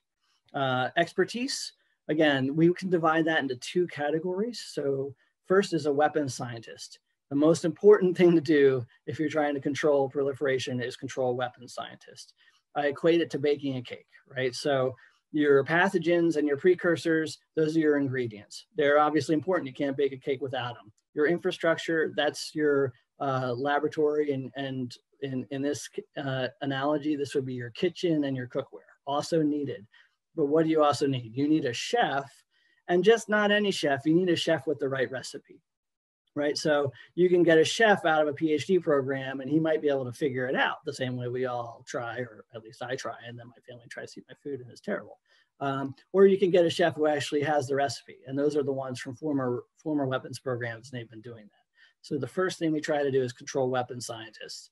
But then again, for non-weapon scientists, we do very robust personnel reliability programs to try to keep the people with hands-on access to pathogens and infrastructure from diverting them. And then we also engage them. So if there are scientists in Russia that are working in a facility that used to be a part of a weapons program, one of my jobs used to be to do research with them. And through that international collaboration, our goal was to bring them into the international scientific environment so they would be less likely to divert their skills toward illicit ends.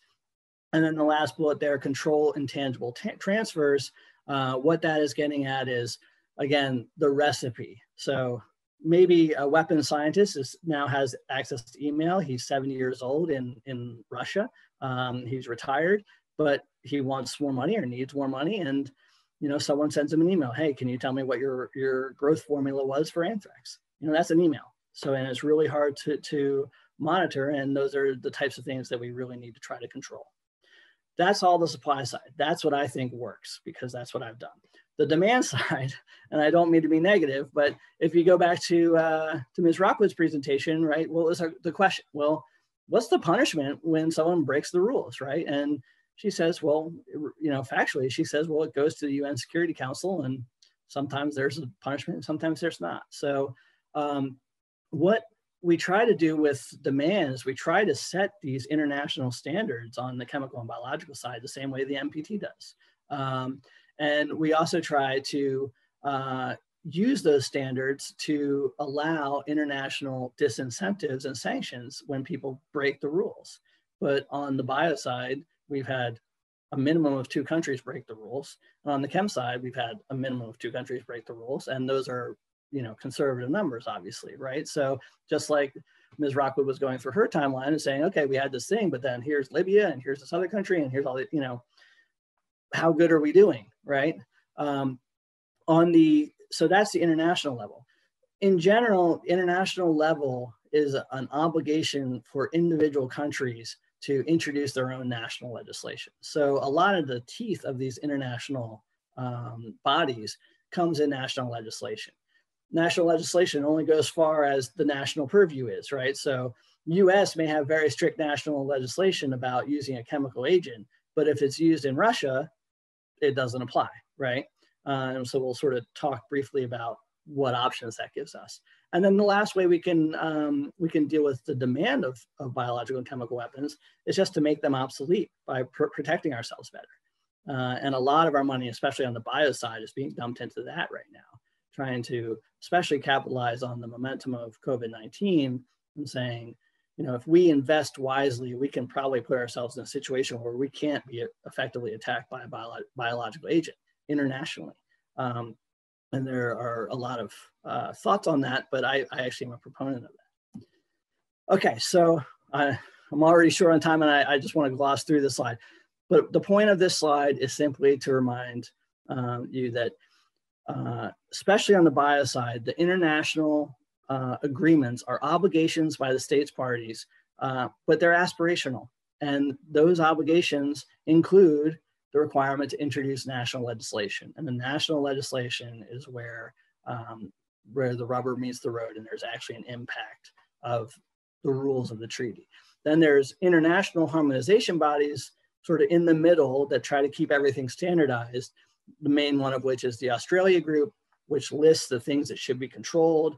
the cutoffs of size and material for the different infrastructure that's flying around all the other places. It has no authority whatsoever, but it is a nice harmonization body to keep the rules standardized.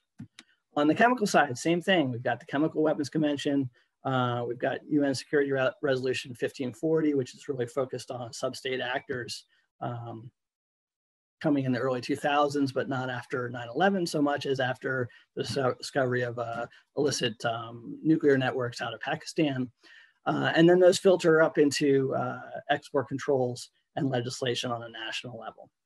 The Chemical Weapons Convention in particular is considered, so the Biological Weapons Convention is frowned upon because there's quote unquote no verification regime and it's failed. The Chemical Weapons Convention has some very good strong points. The first of which is, it's non-discriminatory. It's not like the NPT where it says there are nuclear weapon states and non-nuclear weapon states. Even though there are chemical weapon states and non-chemical weapon states, it doesn't make the distinction. It says chemical weapons are bad. If you have them, you have to get rid of them 100%.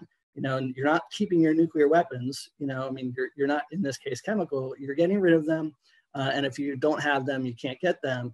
And it has this verification body that says, and we have the right to go in and check to see if you're actually developing the weapons or if you committed to destroying them, if you actually did destroy them. So that all sounds great. And it sounds like a big upgrade from the Biological Weapons Convention where there aren't those things. But then what do we see? And we see the use of chemical agents in 3 assassinations, high profile and no activity, right? And there are a lot of reasons for that, but it's similar to the NPT where ultimately the implementation body of the Chemical Weapons Convention, which is called the OPCW, has no authority. It has to go back to the UN Security Council. The UN Security Council has to act. The 5 permanent members of the UN Security Council have the right to veto any action. One of those members is Russia, another is China, right? So it becomes a politicized process. I apologize for being negative, but that's just my position. Okay, so let's quickly go through one case study. John, I'm checking my time just to make sure I'm not talking too late.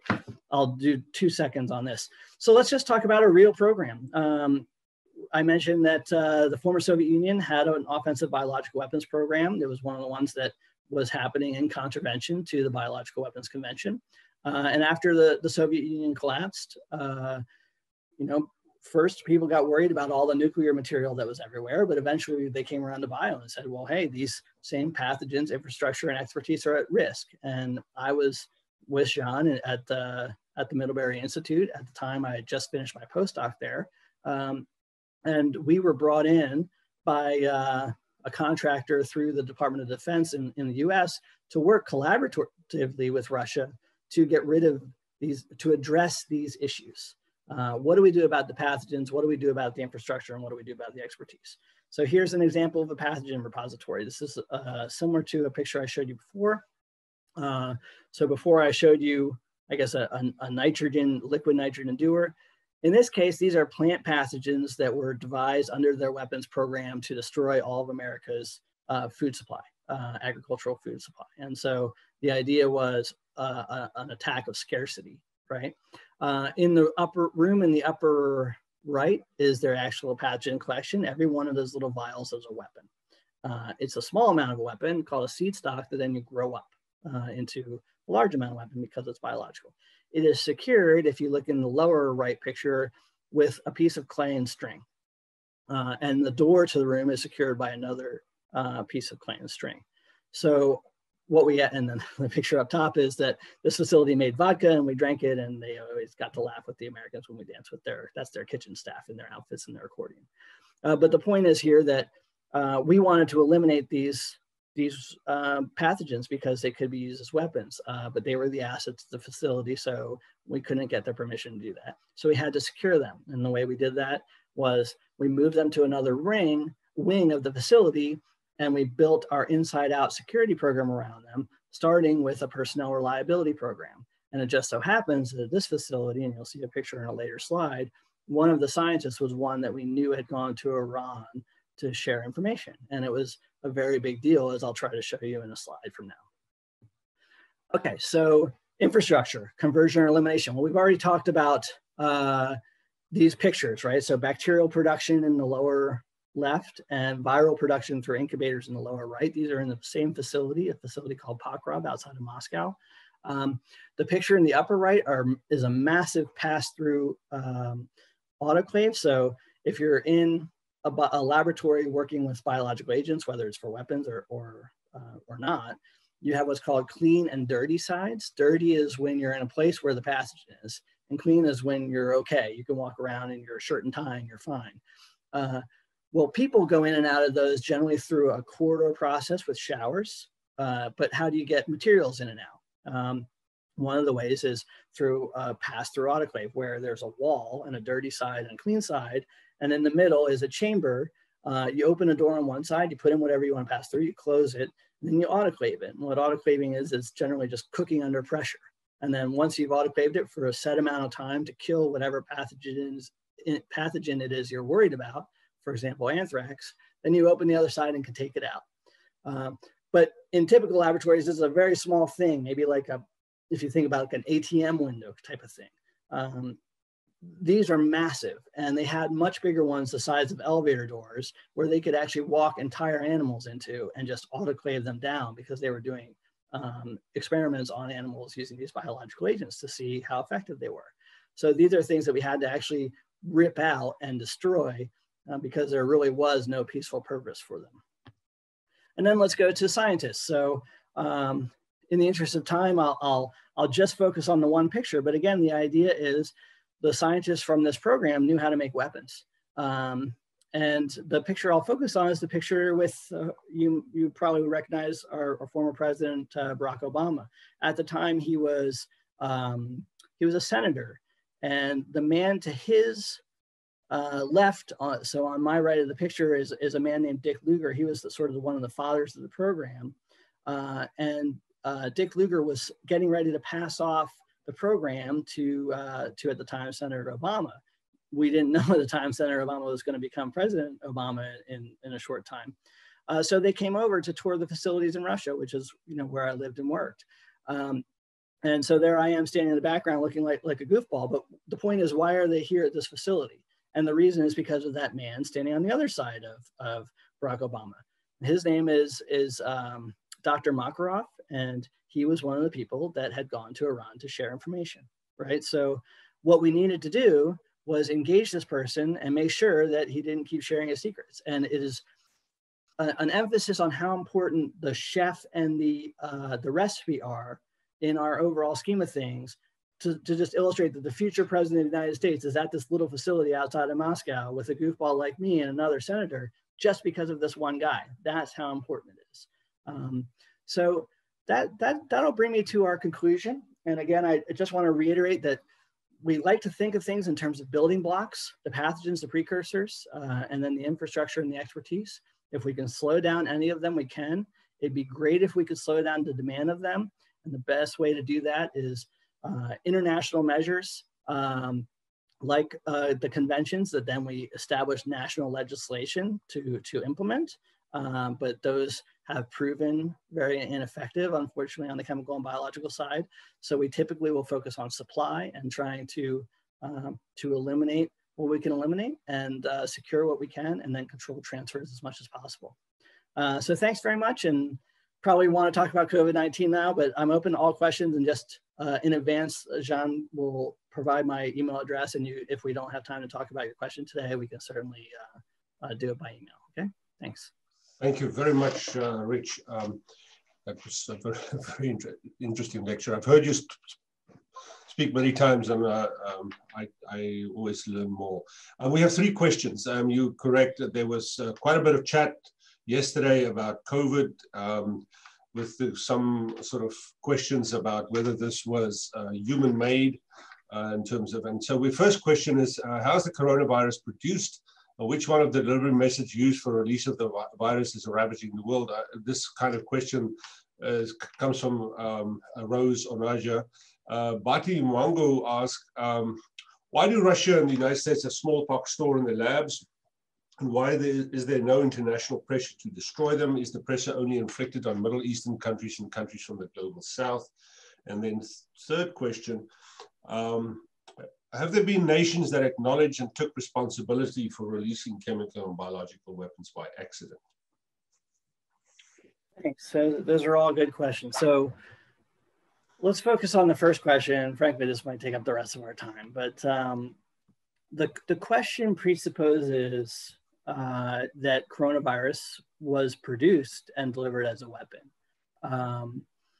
And I understand that there are some theories out there that that may have been what happened, but my analysis, and I would say the position of most analysts in this field, is that this was not a weapon at all. That doesn't mean that it wasn't necessarily derived from a laboratory. So let me just try to explain a little bit about how viruses work. So we've been worried about pandemics for a long time. And what the concern is that pathogens exist in the wild, in nature, in animal reservoirs. They exist inside animals, right? And for the most part, we don't interact with those animals, right? But then to translate this to an Ebola example, then there's a hunter that will go out and potentially, instead of killing an animal, collect an animal carcass that is on the ground that died of something. And that connection between the human and animal, what we call the human wildlife interface, is what then gets that Ebola virus from the animal reservoir to humans when he brings that carcass back, and it is sold as bushmeat, and through the distribution process causes infections, right? So what's happening on a global level now is that our population is going, right? And in particular in India and China, in the next few years, over half of the world's population will be in India and China. Because of that population growth, we have industrial expansion, and we have rainforests being knocked down and agricultural farming extending into places it's never been. And so we are increasingly being exposed as humans to these animal reservoirs that typically we would never have come into contact with. And there are literally thousands and thousands and thousands of viruses that we've never seen and don't know what they are out there. And any one of them could be what sparks the next pandemic, okay? So what did scientists start doing? Scientists, including the US and China and many, many, many other countries, started going out to these animal reservoirs as yet reached by human populations to collect samples and try to see what viruses are out there. And so as we started doing that, mainly about 20 years ago, we started seeing, okay, there really are just thousands and thousands of these viruses, okay? Now, editorial aside, Rich Pilch is okay with this part up to now, okay? But Rich Pilch is not okay with what I'm about to describe. So what we did then was we said, okay, well, how is our knowledge that all these viruses are out there going to help us prepare for the next pandemic? Well, what we need to do is develop vaccines, right? And diagnostics, right? Well, how do we do that? Which ones do we develop them for? So we started a line of research called gain of function research, where we started manipulating the genetic material of these viruses to see if they could evolve naturally, though we were simulating it in a laboratory, to be able to spread very easy from person to person. Okay, the experiments that I'm describing are called gain of function experiments, and they've been going on for a long time, and I hate them. They're incredibly high risk, and in my opinion, very low reward. And if anyone argues with that in the scientific community, my response is, well, how much did they help us prepare for this pandemic? Not at all, okay?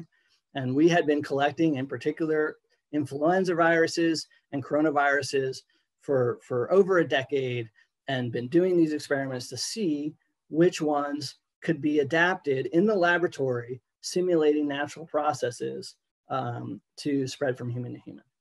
So forget about weapons, but now we've talked about there's two places where these pathogens are, right? Just like we talked about before in our lecture. They're out there in the environment, but we brought some into the laboratory. And not only that, we've been messing with them. We've been manipulating their genetic structure. And not only that, but we've been manipulating them to see if we can make them more dangerous, right? More spreadable among humans generally is what we try to adapt. So now flash forward to December of 2019, and cases of SARS-CoV-2 start to appear in Wuhan. Now, the question is it coincidence that the first cases we identified, both by the Chinese authorities, but then on an international level, happened to be identified in the city that housed one of the laboratories that was doing exactly the type of research on exactly the type of pathogens that I just described. They were collecting coronaviruses from places where they don't come into contact with humans, bringing them to the laboratory, and then seeing if they can make them more dangerous. And in addition, that particular laboratory where they were doing the work had sort of a poor safety record. Is that the potential source? Is it more likely the potential source at this point than just that this occurred naturally? In fact, went from an animal to a human, say in a live meat market, or what we call a wet market, and then adapted in humans to spread very well. And I think right now, the WHO has an investigation team in Africa to try to sort that question out. If you asked me a year ago what I thought the most likely answer was, I would say 99.99999% of the time it's natural. It's most likely natural. We just missed it somehow. The virus somehow went from an animal reservoir to humans and was spreading and adapting, learning how to spread between humans better and better and better. Then when it adapted the right way so that it spreads very efficiently among humans, boom, it was off. That happened to be in December 2019 in Wuhan, and that was the origin of the pandemic. Now, a year later, after having researched it for a year, I would not be surprised if it turns out it came from the laboratory as an accident. So the delivery, your question about production and delivery is there was no production and no delivery. But what we're seeing is something that is, once it infects a person, it spreads very well from person to person. So you don't need, there's no external delivery. It's being delivered by us. And you don't need to produce it either. It grows inside of you. So now if you translate that question to a terrorist perspective and you say, well, what if a terrorist wanted to use COVID-19 as a weapon? Then you go back to my first slide and say, well, here, what are the steps? Acquisition, production, delivery. Well, someone's already infected, so that's acquisition. It's producing inside of them, so that's production. And they deliver it by spreading it by their mouth, breathing on each other. So that's delivery. And so we definitely worry about, now that it's out there, people who are infected deliberately walking into a synagogue or a mosque or a church or a hospital where they want to affect people and actually using it as a weapon. But it didn't originate that way. So that's the first question. The second question about the smallpox virus. So yes, 3 billion blocks, great. Why do the US and Russia have smallpox virus stores? So the comment is accurate. So smallpox was a historical scourge. It's killed billions of people. But it only survives in humans. So it was actually something like polio that we were able to try to eradicate. And we effectively did eradicate it in 1977. There was one case since then, which was a laboratory accident. And then in 1980, we declared it destroyed. As a global body, we asked the question under the WHO, the World Health Organization, what do we do now? Do we destroy all the stockpiles or do we save them? Now, back then, genetic engineering and the ability of someone like myself to sit in a laboratory and rebuild these viruses from scratch didn't exist. Okay, so, or it was in its infancy. So the question was, well, okay, I agree, it makes sense. Let's just get rid of it, wipe it off the face of the earth. Then no one can use it as a weapon. But then what happens if somehow we need to study it? Things we can't predict, right? So the decision was made to preserve it in 2 WHO operated laboratories, one in the US in the CDC in Atlanta, and the other initially in Moscow, but then moved to Novosibirsk at the Vector Laboratory. And that's where officially the smallpox virus remains. It's really not a proliferation question of whether we keep the viruses now. It's it's a global health security question. Do we still need the virus now that we've shown that we can rebuild the virus from scratch using laboratory techniques?